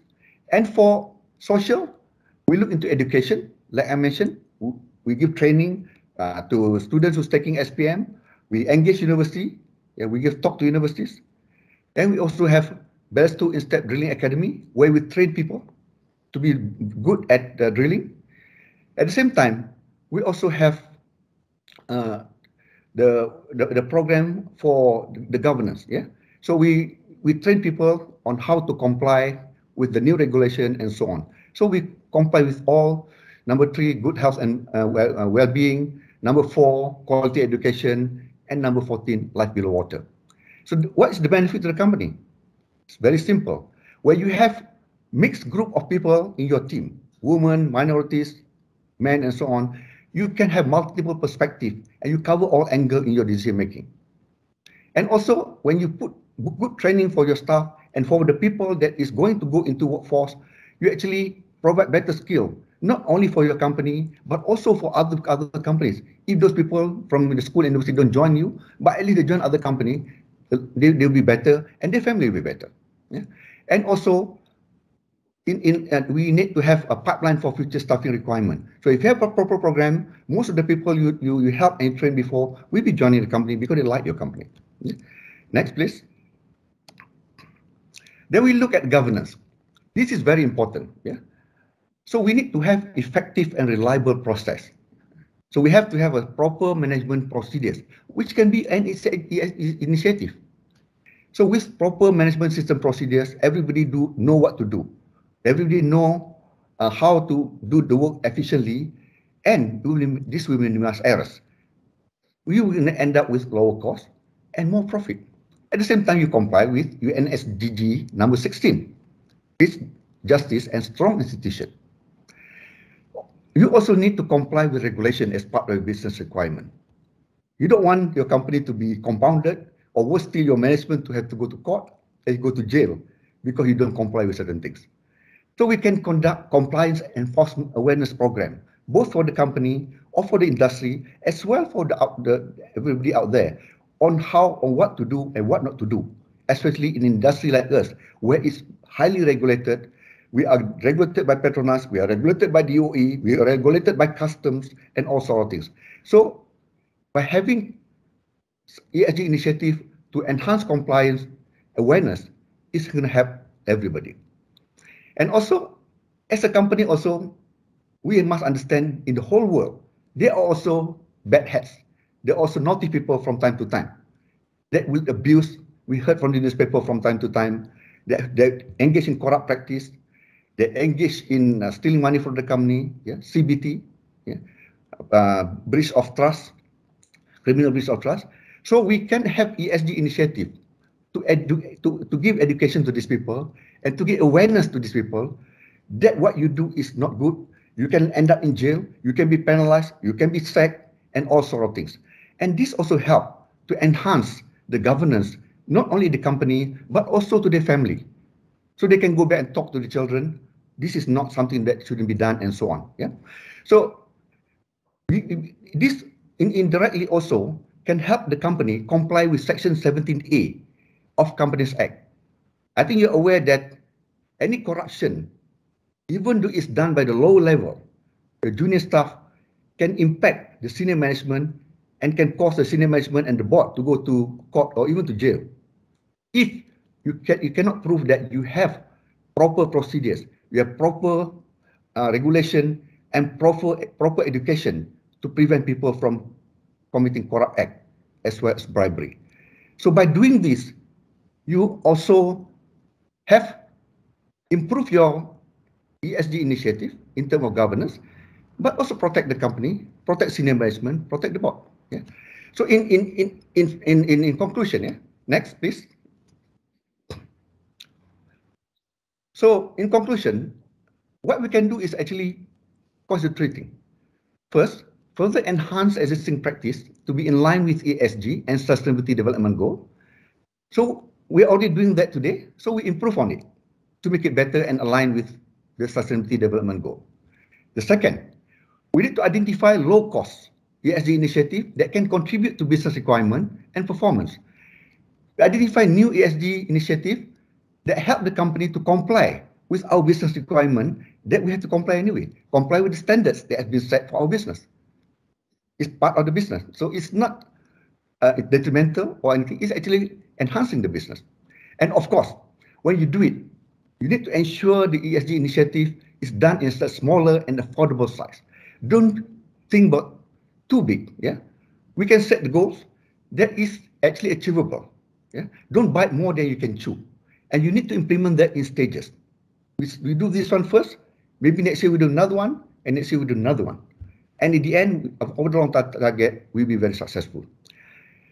And last one is actually, we must focus on the areas that give maximum benefit to the company. There's a lot of ways to enhance your ESG. Choose the thing that will give maximum benefit, not only to the community, not only to the environment, but also to the company business. Prioritization is very important. And lastly, what is very important is sincerity. It must come from the heart. Ask your heart first, whether you really want to do it or not. If you really want to do it, then you can check your mind whether the company can afford to do it. one last thing before I stop. You look at simple example. If you have a local supplier who can cost you maybe 2%, 3% higher than the foreign supplier. But if you give to the local supplier, their workers is mostly local, their bank is local, the money will be used by the people to buy the nasi lemak from Pakcik Ali who have 5 children. And the money also can be used by the staff to buy goreng pisang from Makcik Kia who have 9 children. Or you want to save that 2% and give it to the foreign company where the money will be brought back to London, Paris, and New York to be spent by those risk investors. You answer that question and you know whether you want to go for sustainability or not. Thank you very much. Yeah, that's a good point. All right. Thank you, Encik Rohaizad, for very informative insights. So probably I have one question from myself, but it's more on your personal experience. I would like to know, if you don't mind, to share what would be your, with your role, what would be your challenge, to maintain the ESG and, balance with the business performance, as well as maintain, the ESG scorings, all sorts of things. If you don't mind to share, what would be the challenge and how you manage that, I think when it comes to challenge, when you look at the ESG governance, social, I think there's not going to be much challenge because I think we have already doing it. And I do believe that we can do it for the benefit of the people as well for the benefit of the company. But environment, I think, is a little bit difficult, especially on the climate control. As you're aware, managing emission is very difficult in our industry because we are considered as one of the biggest producer of polluter, and also our operation require a lot of energy. So I think this is a challenge that we need to see how we want to improve on the emission side and reduce the fuel that we use. At the same time, not to spend too much money about it. As you are aware, that is life are very difficult for everybody in the oil and gas industry. The price are low, the job are hardly coming from time to time, and we are just in a survival mode, I think most of us. So therefore, I think that's the biggest challenge, how to continue to enhance our compliance on the environmental side, invest more money into less emission things and more automation, while not having that much money available to move forward. That's the key point. All right, thank you, Cik Rohaizad. Very informative insights. Okay, next, there is no single ESG strategy to suit every company and every investor. There is extensive scope for companies to focus on different areas across the wide ESG spectrum, depending on their market sector and their product or service offering, and can extend beyond the primary business of the company. Our next speaker, Mr. Shahrizal Sulaiman, he is a risk assurance partner at PwC Malaysia. He also leads the Islamic finance practice as well as the internal audit practice at PwC Malaysia. Trained in the UK as an internal auditor, he has extensive experience in operational and regulatory risk issues. Mr. Nick has more than 20 years of experience covering a wide range of engagement from strategy operation, governance and risk management within the financial service sector. He has led a broad range of engagement across the region. This includes various due diligence reviews, assessment of ESG and Sharia principle alignment, ERM framework implementation, as well as governance and control reviews. With the topic ESG framework and governance, please join me to welcome Mr. Shahrizal Sulaiman from PwC Malaysia. Over to you. Thank you very much, Farra, for the kind introduction. So just to do a quick sound check, is my voice quite clear right now? Yes, perfect. Yeah. Fantastic. So before I start, I just wanted to give a disclaimer that the picture that was shown earlier, that was like 10 years ago. So I just want to assure everyone that I'm much an older man. So I do have 20 years of experience, not 3 years. So anyway, first I'd just like to say thank you very much to MOGSC for inviting me to this event. Really pleased to be here. And also thank you very much for listening, for tuning in today. So in the next 20 minutes, I will be talking to you about ESG framework, what is it about, why is it important, what are the components of the framework, and so on, which then tie back nicely to what Rohaizad mentioned earlier in terms of the importance of ESG. Okay, if we can go to the next slide, please. By the way, I don't have that many slides, so only about 10, but what I will do is I will give some insights in terms of what are the most important components of a framework. So for this one, I think everyone is pretty well aware now what ESG actually means. The reason why I want to talk about this is because sometimes I feel there is a bit of debate or different or debate with regards to what's the difference between ESG and sustainability. So there is no right or wrong answer. It depends on from which perspective you're looking at. But from my own perspective, from what I've observed, the word sustainability is typically used in the context of aspiration. So for example, you want your business to be sustainable, you have a sustainable goals. I think the previous speaker talked about the 17 Sustainable Development Goals developed by United Nations.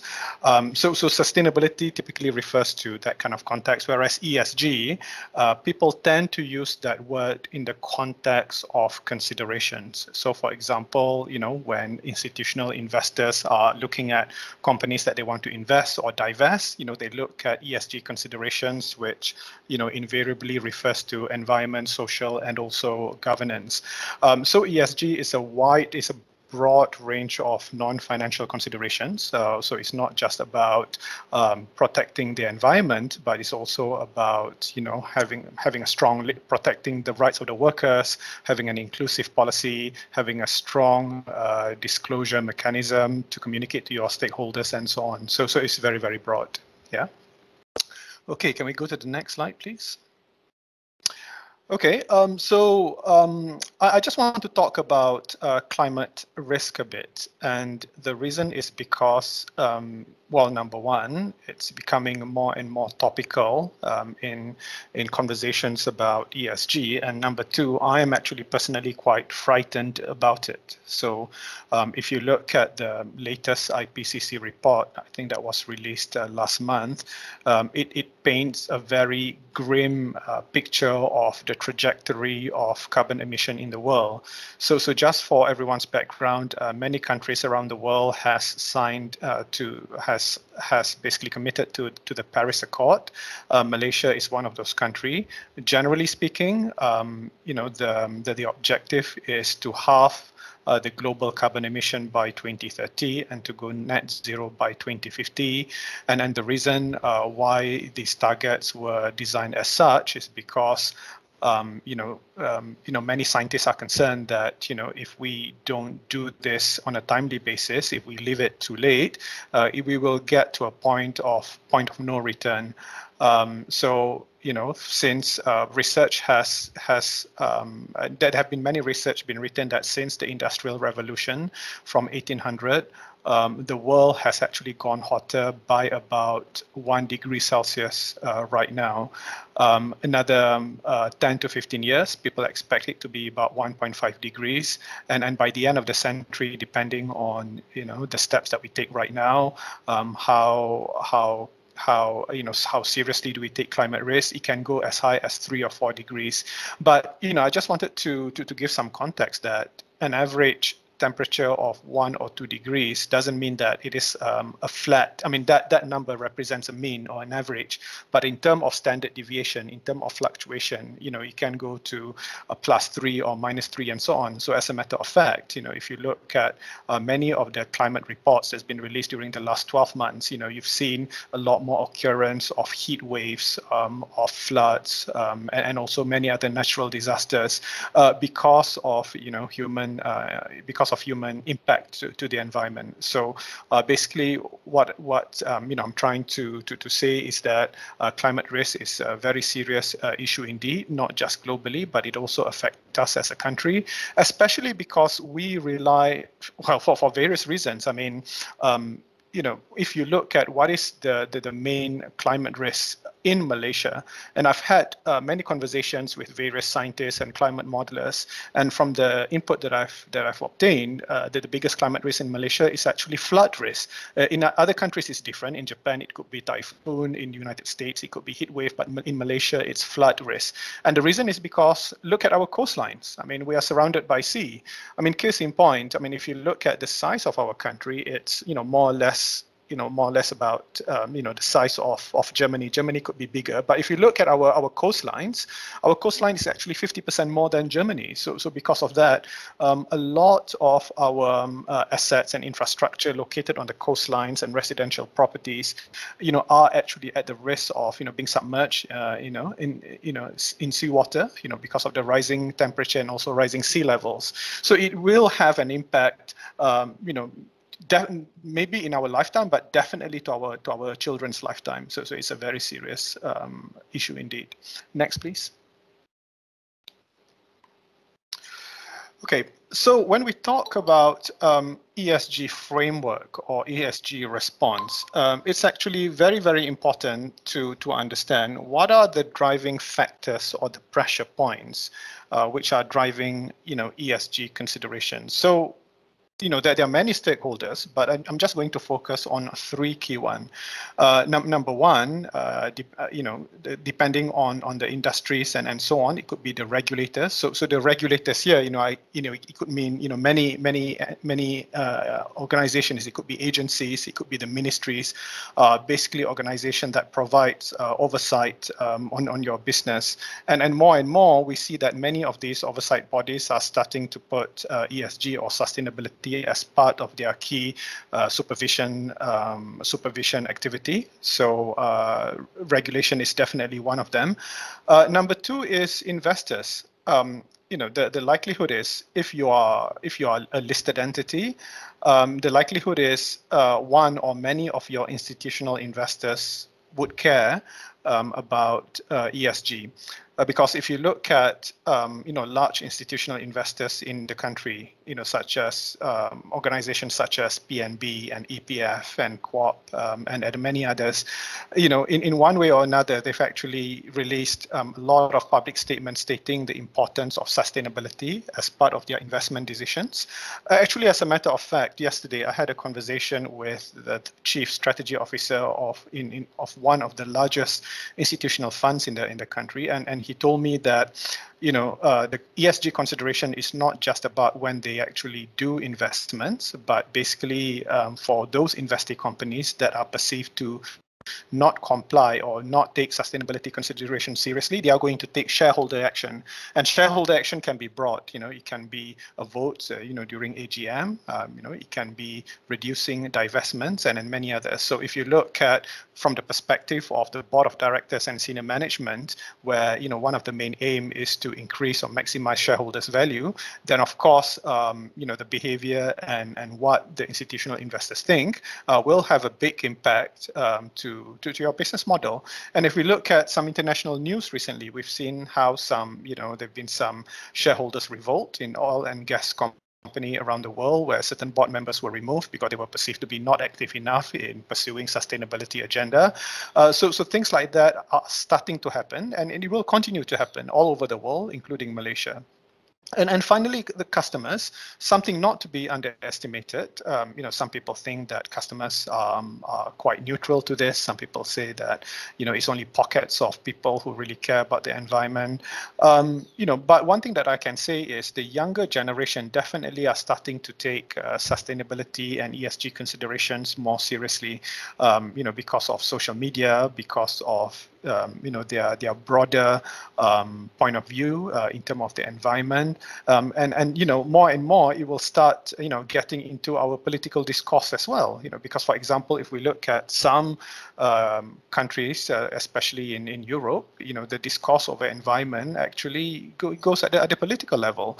So things like this will only become more and more prevalent as we go into the future. So therefore, if we look at the summary in terms of regulation, investors and customers, each of these components actually driving the ESG factors, and because of of that, it is very important for organizations in the industry to have a very strong idea what they want to do about this issue and craft a framework about it. I will explain later what framework is all about, because sometimes there's been a lot of discussion. What's the difference between framework and policy? Do we need a framework? Is it just a fluff word, and so on? So I'm going to explain to you, but to me, a framework is basically a set of overarching principles that define how you intend to undertake a certain strategy, and in this particular case is the sustainability strategy. Yeah? Next, please. Okay. Right. Okay. So when we talk about framework, there are actually more than a dozen framework out there. It's not just these 5, but I've decided to put the 5 key ones that are frequently mentioned. You have frameworks such as GRI, Global Reporting Initiative, TCFD. GRI and TCFD are referred to in the Bursa Sustainable Reporting Guidelines. And then you also have integrated reporting, CDSB, and so on. Okay, so there are a lot of similarity. There are also some slight differences. So for example, some framework, they are focused on climate risk, case in point being TCFD, and also Climate Disclosure Standard Board framework, whereas other frameworks such as GRI, integrated reporting, tend to be broader. It covers the whole ESG considerations. SASB is very interesting. It's very prescriptive and it's very detailed. It has 77 industry-specific standards and associated matrix, and also risk assessment, including the oil and gas industry. So that's also worthwhile exploring. But what I want to say is that unless if you have a specific reason to basically conform to a certain standard, so for example, in the banking industry, for example, in some countries around the world, such as in the UK and Singapore, the banking regulator requires the banking institution to disclose their reporting in line with TCFD. So there is a specific directive in there. But if you don't have any specific directive, then what's most important is to look at what are the key components of each of these framework, and basically take the best of it, if you will, to build your own ESG framework in your own organization. Okay, next. Okay, so let's talk about, firstly, why is framework important? What is it for? And number 2, I will talk about what are the common key components within the framework. So let's address the first one first. Why is a framework important?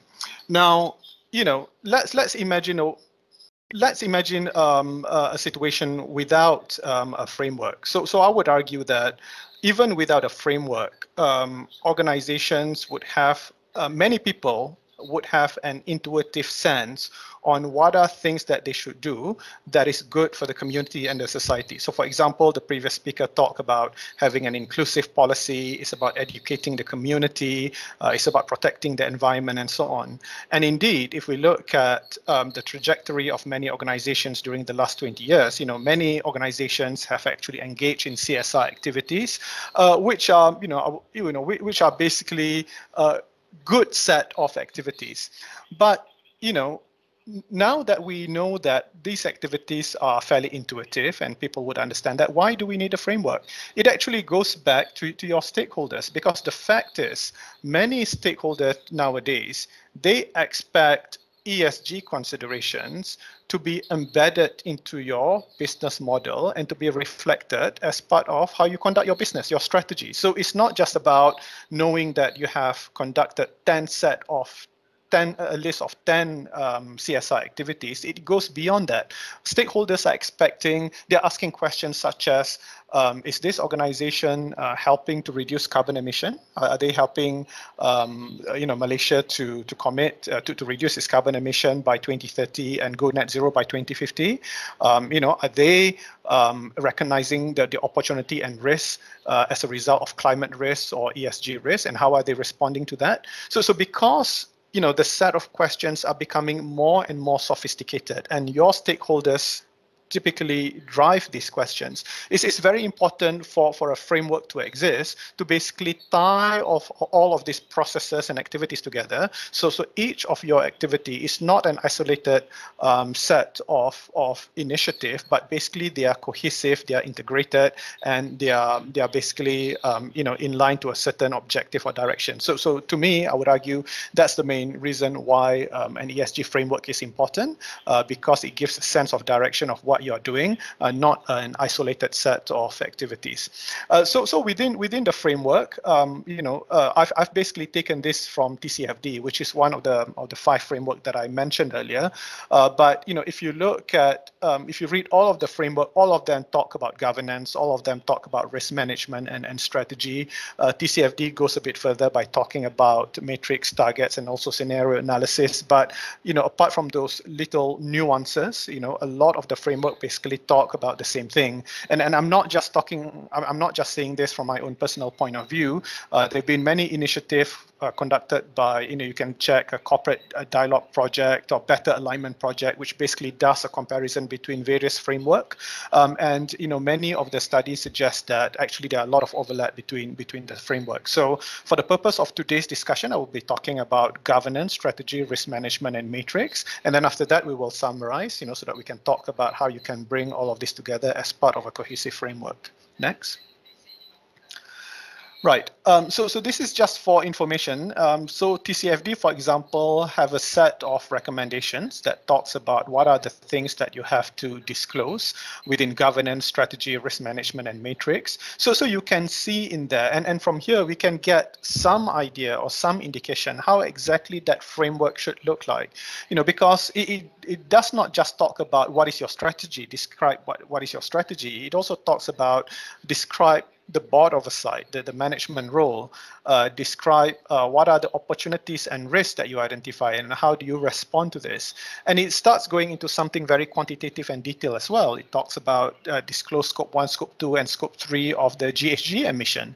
So from there, you can see that a framework is not just about making sure that you have a set of basically policies or a policy statement, but it's also about having a monitoring process, about measuring mechanism, about how to measure the carbon emission that your organization produce. It's also about integrating climate risk or ESG risk into your risk management framework. So it's actually a broad set of considerations. Okay. So what I'm going to do now is to talk about each of the 4 components one by one.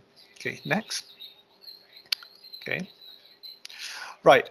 So next is on the topic of governance. So let's go.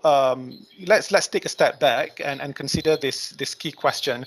Why is governance important? It's very important because if your objective is to ensure that there is a cohesive set of ESG response within your organization, then the question that you or your stakeholders might have is, who's looking after this? Where is the oversight? What's the oversight at the board level and at the senior management level? Which committee that looks at this? Is this part of your agenda? What are the monitoring mechanism or the kind of reporting that the board and the committee gets in order to make decisions with regards to ESG risks? And more importantly, it's about incentivization or performance evaluation or KPI. Because, if you look at, many of the corporate governance framework around the world, including the latest MCCG 2021, it talks about embedding climate risk into your performance consideration. So what this means is that governance is not just about making sure that you update your board's term of reference, working committee terms of reference, and so on. You have to start thinking about it in the form of KPI. So how do you reward your management? Is it just a matter of producing as much profit or as much production during the year, or is there going to be a KPI with regards to the amount of energy saved, the amount of carbon emitted from the operations and the rest of it? So the topic of governance goes much deeper than just having a terms of reference. And also in this slide, I've basically attached put a very good reference to the considerations in governance. It's published by World Economic Forum. You can Google the title after this. The document is available publicly. It provides a very good insight in terms of what are the key considerations that should be embedded into your governance framework. Yeah. Next. So next, we talk about strategy. So again, going back to looking at it from the perspective of your stakeholders, their question is not how many CSR activities that you have done, but the question is more sophisticated than that. When it comes to ESG risks or climate risks, what are the risks and opportunities that you have identified? Because when you think about it, strategy is basically a set of response to opportunity and risk that's available in your industry. So if you look at, for example, risks, in the oil and gas industry, there've been a lot of sensitivity with regards to climate risk. Now, the question is, how does your organization respond to that risk? But it's not just about risk, it's about opportunities as well. So for example, development of, green technology and so on, the demand over green products. The question that, many people are thinking is, this is the landscape right now when it comes to sustainability. This is what our stakeholders are demanding. What is our strategy about it? So I would argue that as part of your ESG framework, the consideration about strategy should be embedded within that framework. What this means is that there need to be a structured process where you identify the ESG risks in your organization. There should be a structured process where you identify the opportunities, where this is discussed, and basically all this information is formulated into your strategy setting process. So that's what the second part that I would like to that's very important is the strategy. Next, let's talk about risk management. So many organizations would have some level of risk management framework or ERM framework in the organization, but the question is, has this, and typically many ERM framework takes into account financial risk, reputational risk, and so on. Now, when it comes to ESG, the question is, has ESG risk been taken into account? For example, climate risk, has it been reflected into your risk appetite statement? Because risk appetite statement is one of the key components of an ERM framework. How has this been embedded into your ERM framework in terms of monitoring? So, for example, do you actually monitor the kind of climate risk, the kind of your assets or investments that could be exposed to climate risk and transition risk? What is transition risk? So basically, transition risk refers to changes in laws and regulation, which will have an impact to your organization. So when we talk about risk, typically in the ESG conversation, people talk about physical risk, which is the risk of natural disasters, flooding, and so on, and transitional risk. So, for example, if you look at many car companies in Europe right now, many of them actually have to change and recalibrate their engine size to go to lower engine, and the reason is because of carbon tax. The bigger, the more emission the engine produce, the more tax they have to pay, and the thing is this. The fact that we are located in Malaysia and some of these regulations are happening 10,000 miles away from us does not mean that we are not affected.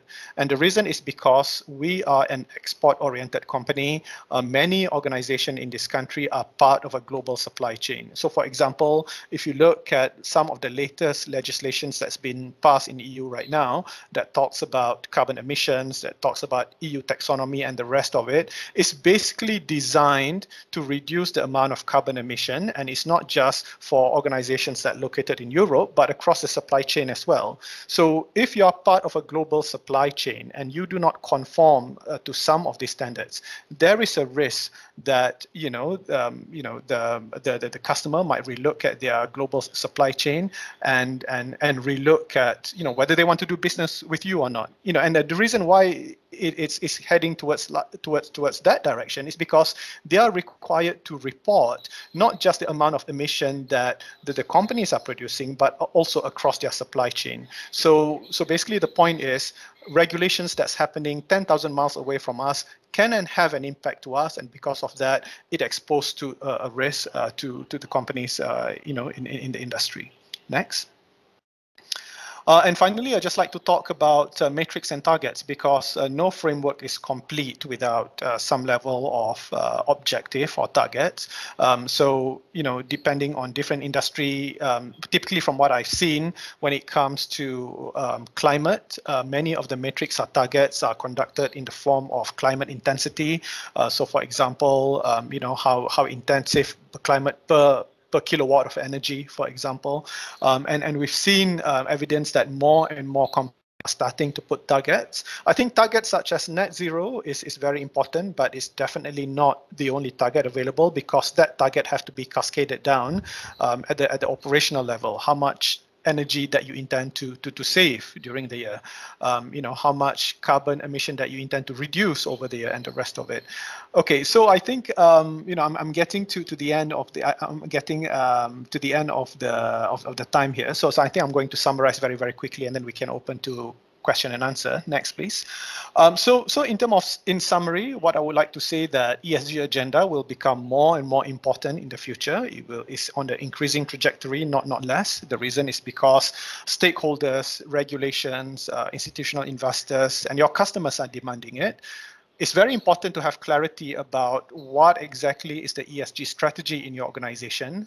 Going back to what I say, there is a difference between CSR and ESG. CSR is a set of activities which are good to the community. ESG is a different thing. It's a lot more embedded into your business considerations.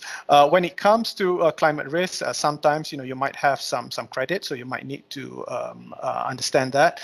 There could be some implementation challenges, and therefore there should be some long-term roadmap about this. So I think I'll just stop here right now, and I give it back to you, Farra. Thank you very much. All right, thank you, Mr. Nick, Shahrizal. Very impressive and informative sharings that definitely will be useful to our members here. Okay, I think I'm just gonna take one question. Yeah, if you can, advise based on your experience and expertise, short and sweet answer will do. So for industry and companies, right, what would be a systematic, structured way to measure its performance on sustainability? And how should such measurement be done and used to rank company performance? And the last one, similarly, what kind of measurements would bankers, investors use to assess, evaluate companies' performance on SDG? Okay, very, very good set of questions, Farra. It might take me half an hour to explain all of that in detail, but I'll try to do it within 2 minutes. I think number one, I will make a very clear distinction between performance, evaluation, and also ranking, because ranking is basically based on the methodology of that ranking agency, which might have, some slightly different nuances in terms of how they rank the ESG of one organization to the others. But when we talk about performance, it would actually go back to the strategy of your organization, and and based on that strategy, you then decide what is the performance metrics that you want to apply. But generally speaking, it goes back to what is your objective when it comes to the environment, to social and governance. Typically, when it comes to environment, people talk about air pollution and water pollution.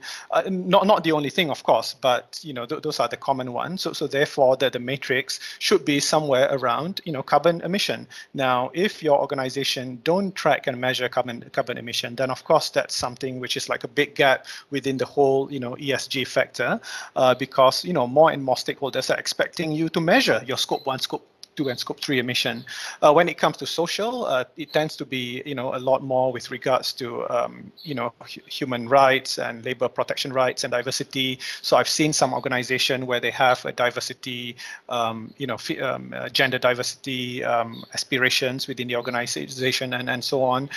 Governance can be in terms of which disclosure framework that you intend to apply, because governance is also about having a good set of information. So those are the common one that I've seen, but in the end, it goes back to your strategy, and it goes back to what you intend to do to respond to the ESG risk. So that would be my response. Sorry, and your last question is about. Sorry, can you remind me again? Sorry, Farra, can you say that again? You're on mute, please. Sorry. Okay, what kind of measurements would bankers, investors use to assess companies? Right. Okay. So right now, the topic of It's still a very early time, a very early journey within our banking community when it comes to ESG. I would argue that we are quite advanced in the region, but globally we still have a long way to go. So from my conversations, I've started to see that more and more banks and institutional investors, they are starting. Okay, let's start with banks. Because the way banks operate is a bit different than institutional investors. So banks, they predominantly is about credit risk. So many banks are currently doing a stress test or scenario analysis to their credit portfolio to assess which are the industry which are perceived to be sensitive or at the risk of losses because of physical and transitional risk. So for example, we've seen a number of banks in Malaysia that have made a policy statement saying that they are not going to finance coal power plants anymore, and they're reducing their weighting on a certain sectors. So definitely as part of the bank consideration, they're starting to look at the same thing that I say. Do you have an ESG framework? Do you start measuring your carbon emission? Do you have a risk management process? And the same with investors as well. All right, thank you, Cik Nick. Okay, we come to the last closing remarks. All right, next, please join me to welcome Captain Ahmad Imran Azmi, MOGSC Executive Committee Member and Sustainable Development Working Group Mentor for his closing remarks. Thank you, Farra. Ladies and gentlemen, we have reached to the end of our Sustainable Development in the oil and gas industry, the Way Forward session. First and foremost, on behalf of SDGWG and MOGSC, we would like to express our appreciation to our distinguished speakers for their valuable contribution to our webinar today. My deepest gratitude goes to all of you who attended today's session, and especially to those who have helped to make it such a successful event. Our SDGWG committee members, chaired by our Dr. Nurlisha Akbar, MOGSC Secretariat, our event partners and sponsors. The key message emerging from today's session, I think, can be summed up in 3 key points. Number 1, sustainable development is the way forward and must be embraced by all. Number 2, oil and gas industry players must play a key role in achieving sustainable development and the net zero carbon objective. And number 3, ESG matters to the oil and gas industry. Together, leaders in our industry must collaborate to safeguard a more sustainable future. Our commitment to this journey will have a positive impact to people, our communities, and the planet. Together, we can make it happen. Till we meet again in our upcoming event, stay tuned. Please don't leave yet, because we have our Kahoot session where the vouchers can be won. So please stay for those who want to get the Starbucks and the Eon vouchers. Till we meet again, thank you everyone.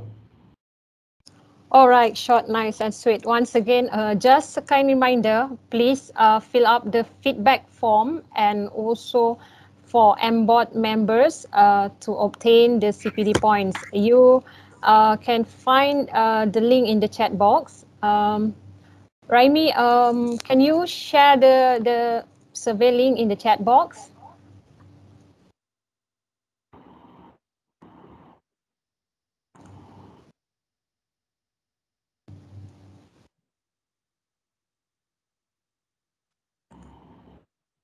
All right, don't forget to fill up the feedback form once again. Okay, ladies and gentlemen, we come to the end and also the fun part of today's event. We're going to have a short Kahoot quiz. And if possible, for you guys to join from your mobile, as the question will be displayed from the screen, and you may need to just answer from your mobile. Okay, please also join with your own name, because for the verification later. So please also join with your own name, and you will be given 30 seconds to answer all the questions. We have 5 questions. All right, you may join from the link shown in the screen, www.kahoot.it, and please enter the game pin, So we shall wait for more people who's going to participate, as you may stand a chance to win a vouchers.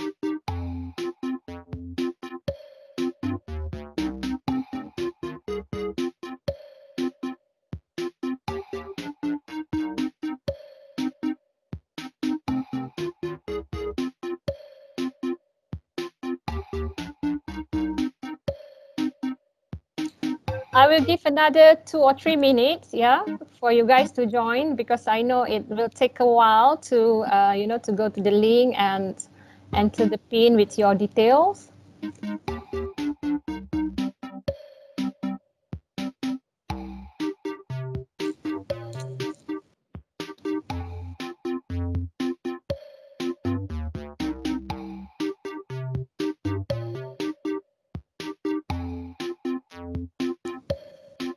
Any more to join?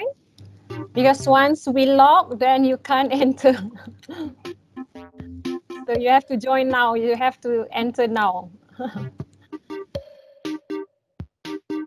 I think we have almost 100 attendees today. Yeah, come on, let's go.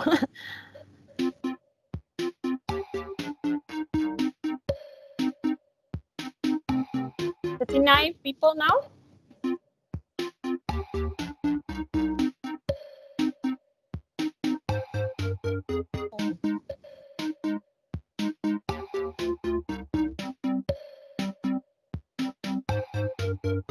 Okay, I think we probably have about 40 people now.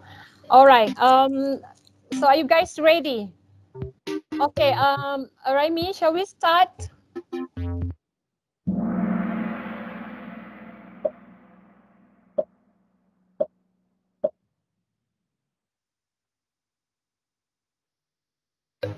So the first question: how many UN Sustainable Development Goals are there?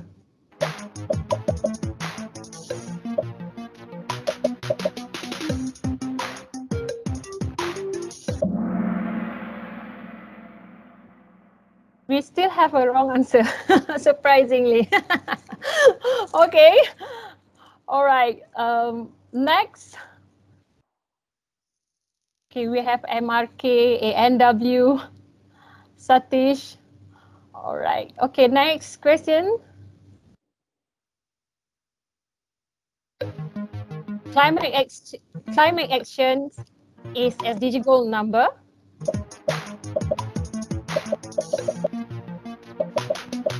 Ini soalan bocor, Raimi. You can see the answer.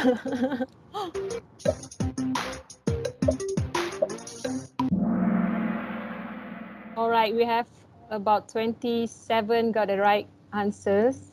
Okay, next.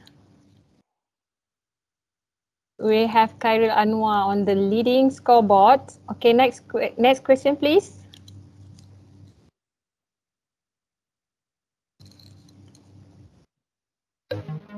PETRONAS declared their aspiration to achieve net zero carbon emission by what year? I think this is in my introduction.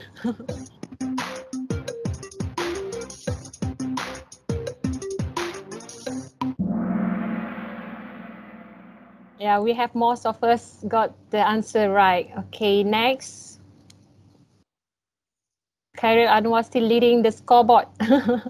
Okay, next.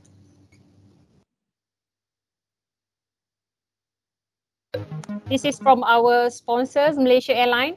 What are the benefits of Malaysia Airlines Bistro? MH Bistro.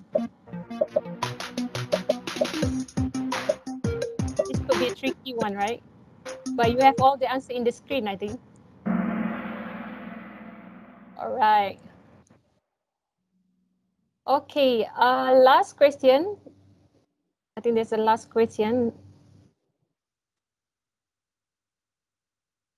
What is ESG stands for? This is easy. Easy pick.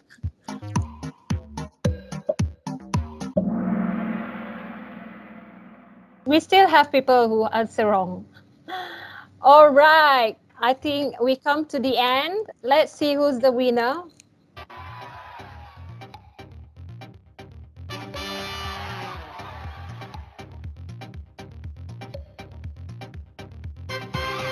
So we have Khairil Anwar. Khairil Anwar is the winner.